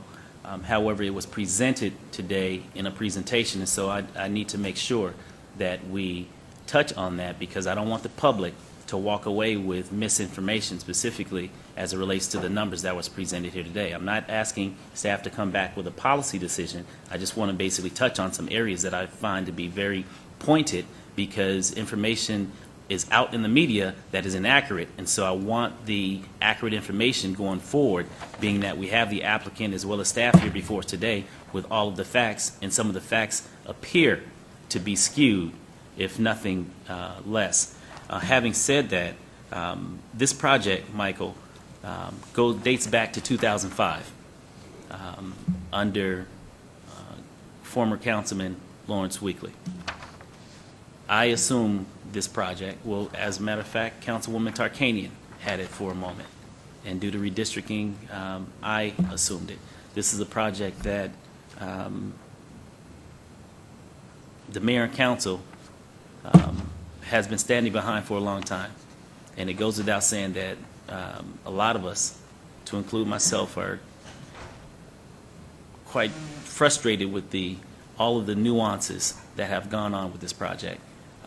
From the lawsuits to the delays and what have you. That's not to say that we don't believe in the project. It's that we would like to have had the project built, just as I'm sure you would have a long time ago. And so for that, there's a lot of emotion tied into this project, a lot of emotion for yourself, being that this is the community in which you were born and raised, and a community that has a long standing of residents in my district that have been living there for 60, 70 plus years, and something that a development that they've been looking for a very long time. Today, this community in the redevelopment area is blighted, and it was a specific reason why this council chose, I believe back in 2006 when we allocated this area in the redevelopment area to bring up this site specifically, and there was no one knocking on the door at that time, and only a few people now even are remotely interested in speculating at this site. We've been working with you for a very long time on this development. From my perspective, the city is not concerned, or as far as staff is not concerned with the RDA set-asides, because that's what we do.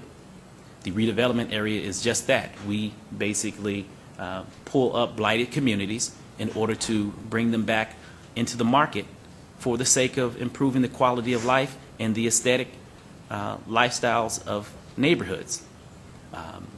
Home funds, state funds, it is a very complex deal, no different than what we've done downtown with the new city hall that we're in today. We deal with very perplexed deals all the time. We dump a lot of money from the RDA into projects all over the downtown community.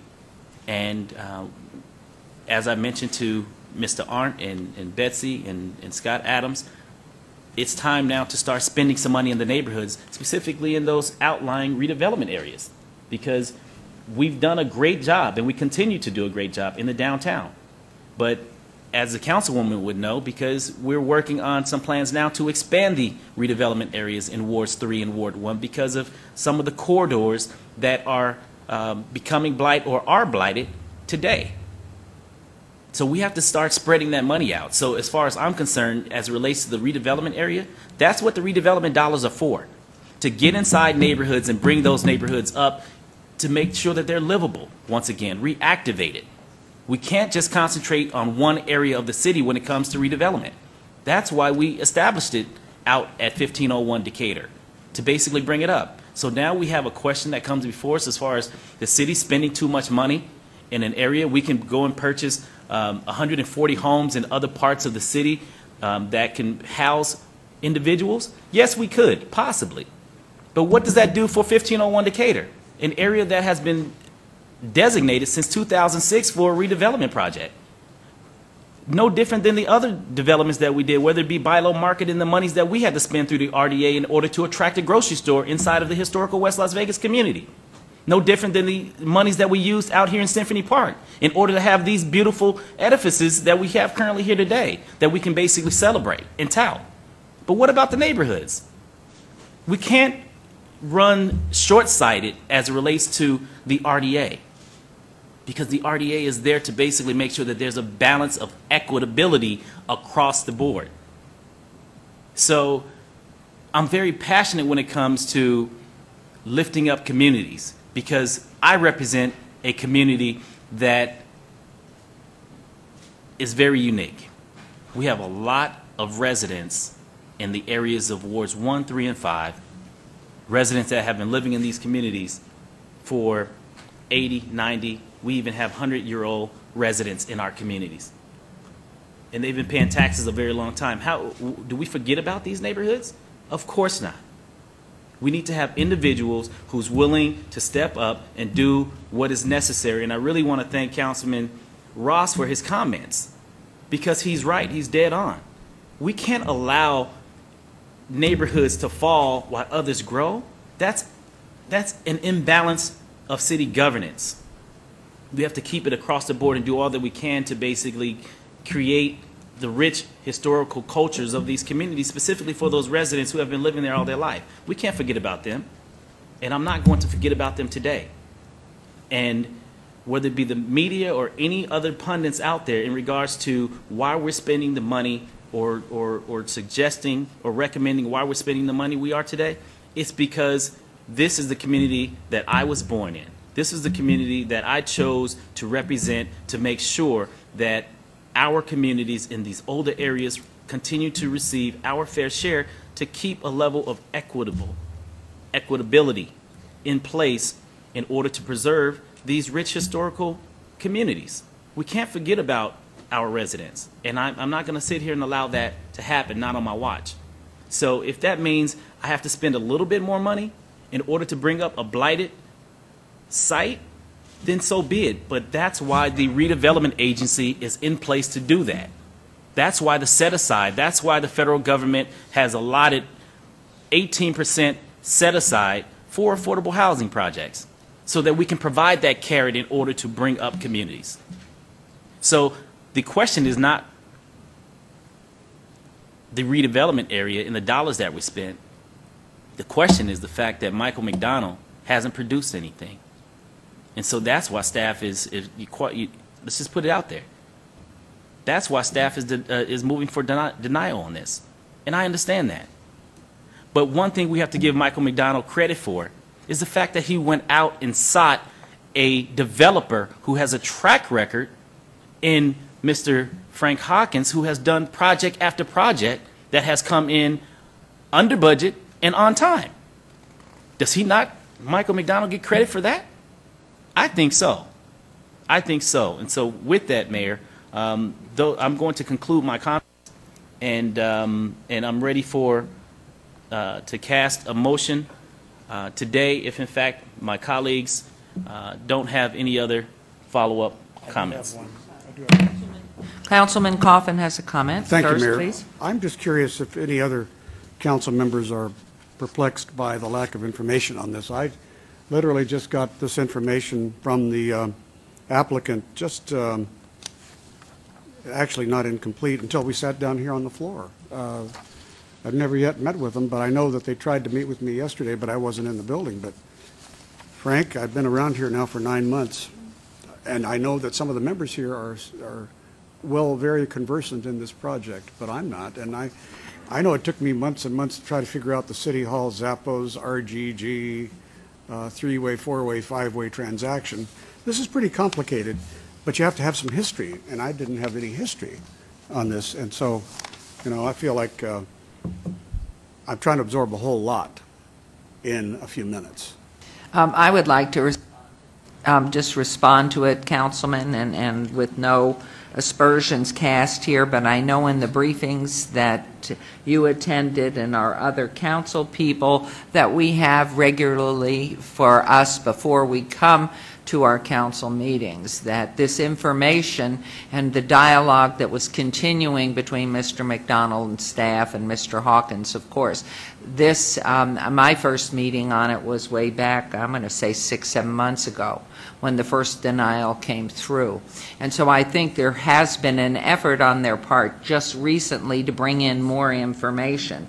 And my only hope had been that as you had your briefing, that we could have known in your briefing that the information wasn't complete to your satisfaction. Because I really do think with them, both of the gentlemen Your Honor, before us. I doubt that you're trying to take responsibility for me not getting information, but because I directed the question at Frank and Mike, because I'm sure you wouldn't want to assume that responsibility. I did get last Thursday the email from our staff, which customarily comes in the week before our meetings, and that it gave the staff's opinion and the 5 or 6 reasons why they had an opinion, but I have never heard from the applicant. Okay, would you Ever. care, did you want to respond to This was that? the first time. Councilman, to my knowledge, we reached out to you last week. I know Michael talked to you on the phone. The only new information that you have today is the market information from other meetings, and city council folks said, hey, you know what, show us that there's a need for this. So the market information is new, probably new to a lot of people who hadn't seen it prior to today or our meeting.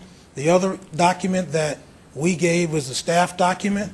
That document would be the impact analysis, saying that they did 2 appraisals. We gave it, they gave it to you today. So there's no information that you have from us today that has not been submitted to staff, and I would just hope that during the briefing that you got a full briefing. And if there's anything we submitted... Michael reached out to me on Monday afternoon at 3 o'clock. I got back to him yesterday around 4 or 3. I forget. I was on my way. Well, we started meetings... He said he couldn't explain the project, that you could. Right. We started meeting last week. And then finally I got a response from you at 8 o'clock this morning, but that was... I tried to print it out. Yeah, no problem. But it didn't contain any of this information. It contained some plats, some illustrations, some elevations. Well, that's why it's so important to try to meet, so we could explain. There's no way, nothing I could have sent you. I didn't have a chance to meet with you because you didn't ask for it. Thank you. Thank you. Thank you both. Councilman? Thank you, Mayor, and thank you, council members. Let me just say this in conclusion.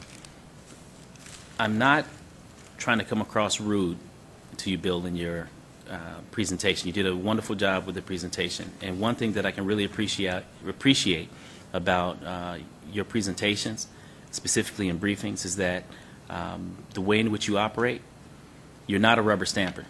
You give it to the council, rough, rugged, and raw. You give us the good, the bad, and the indifference, and you allow us to make the decisions.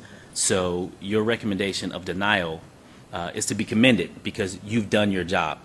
And I can appreciate that as a professional, because that's the type of feedback that I look forward from all staff, including my own, as far as don't rubber stamp the things that I say. I don't always have the correct information, so if you provide me the good, the bad, and the different, it gives me an opportunity to evaluate them all in order to make an educated vote moving forward. So I want to say thank you for that, and for all the staff members as well as the city attorneys who've basically been working long hours all the way up to early this morning when I got into the office at 6:45, trying to basically prepare in addition to the amendment that you all brought forward here today. So I do want to say thank you for that.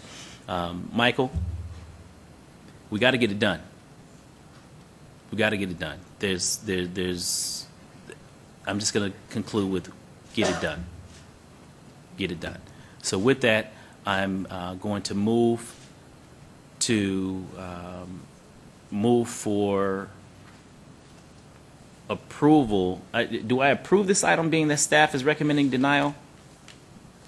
You Or move for do I approval deny of staff's the... denial? No, you don't deny. You move for Okay, so I move approval of for the approval of item. the item, Your subject to all conditions. Yeah, subject to all conditions, including the amendment that was presented this Okay. morning. Okay, I just want to make sure that I'm voting the right way.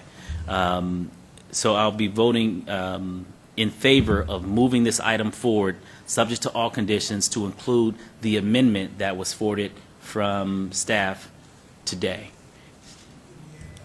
Purchase language?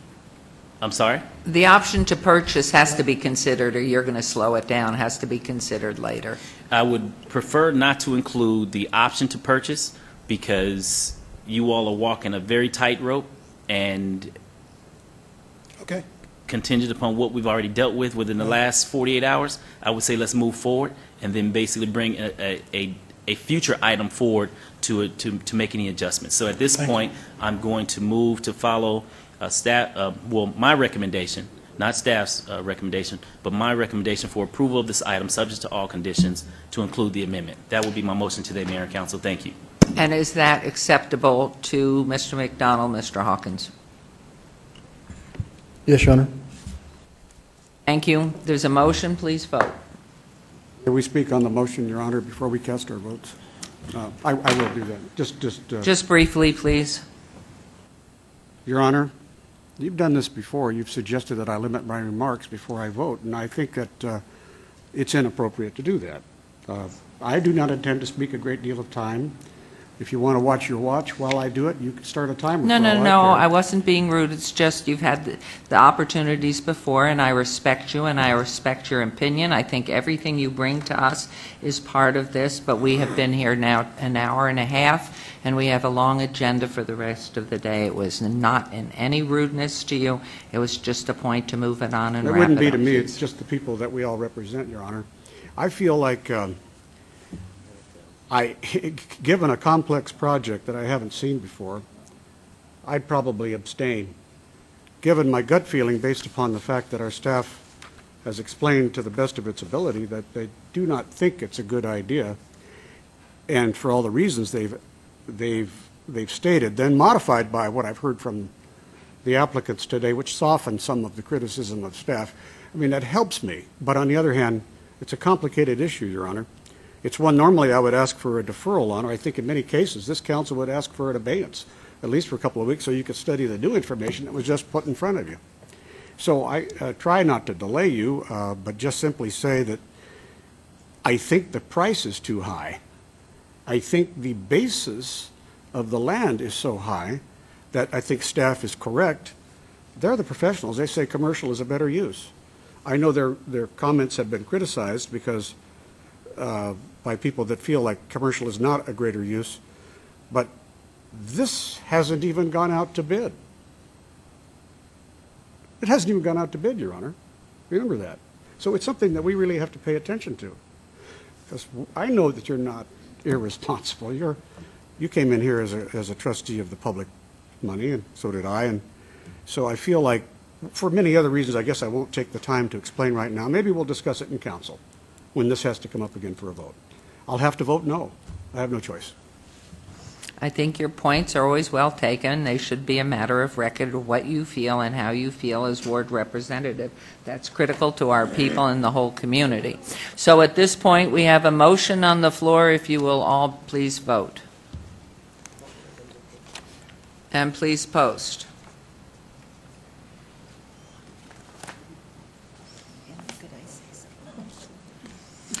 Councilwoman Tarkanian would like to make one wrap-up, but I'm going to tell you the motion has passed, and we congratulate you, and we thank you, Mr. Arndt, for the efforts, time, energy that you put into it with your staff, and it's been a long time, Mr. McDonald. You have a very tight line to follow with these dates, triggers, so you better not go to bed tonight. You just get working on this. And Councilwoman Tarkanian, please. I just wanted to say that time is there, it is limited, and the people are losing patience. We are, all of us up here, you know, Michael, very concerned about how long this has taken. So I expect you to have a great finish to this and have a great help for our seniors who need housing at low cost. Thank you.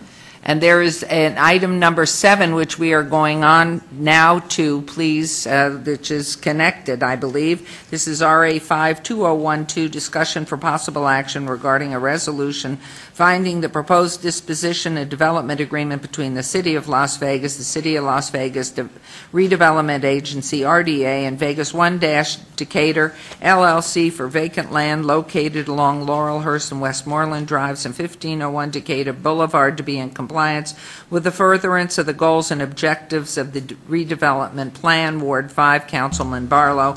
This item is related to RDA item 6, which we've just heard, and council items 59, 60, and 64 R-35 2012. Mr. Arndt. Thank you, Mayor. Staff had recommended denial, but subject to the approval of the last item, staff does change its recommendation to be consistent with the vote on the prior item. Thank you.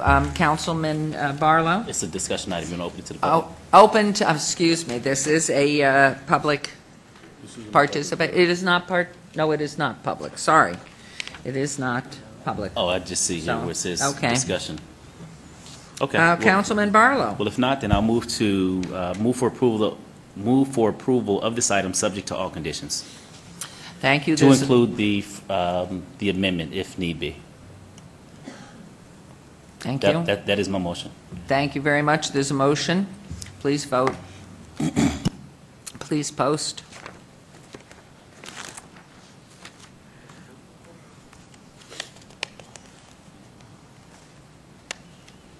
Are we stuck? There we go. Motion carries. Thank you very much. And again, Mr. Arndt, thank you also. We're moving on to item number 8, citizen participation. Public comment during this portion of the agenda must be limited to matters within the jurisdiction of the redevelopment agency. No subject may be acted upon by the redevelopment agency unless that subject is on the agenda and is scheduled for action. If you wish to be heard, please come to the podium, give your name for the record, the amount of discussion on any single subject, as well as the amount of time any single speaker is allowed may be limited. Is there anyone wishing to speak under this portion of the agenda? Hearing none, we will move on to item number 9. Agency member recognition. Comments may be made by individual agency members during this portion of the agenda will not be acted upon by the agency unless that subject is on the agenda and scheduled for action. Is there any member of the redevelopment agency who wishes to speak under this portion of the agenda? Are there any other comments? Hearing none, this redevelopment agency is adjourned, and we will move right into our ceremonial because I see so many guests here, and then we will take a brief recess. Mayor, we need, have to- unfortunately, we can't do that. We need to take a So break. we are going to have a 5-minute recess so that we can change over whatever we're, rolling out the podium. I'm going to have to go right to this. Right.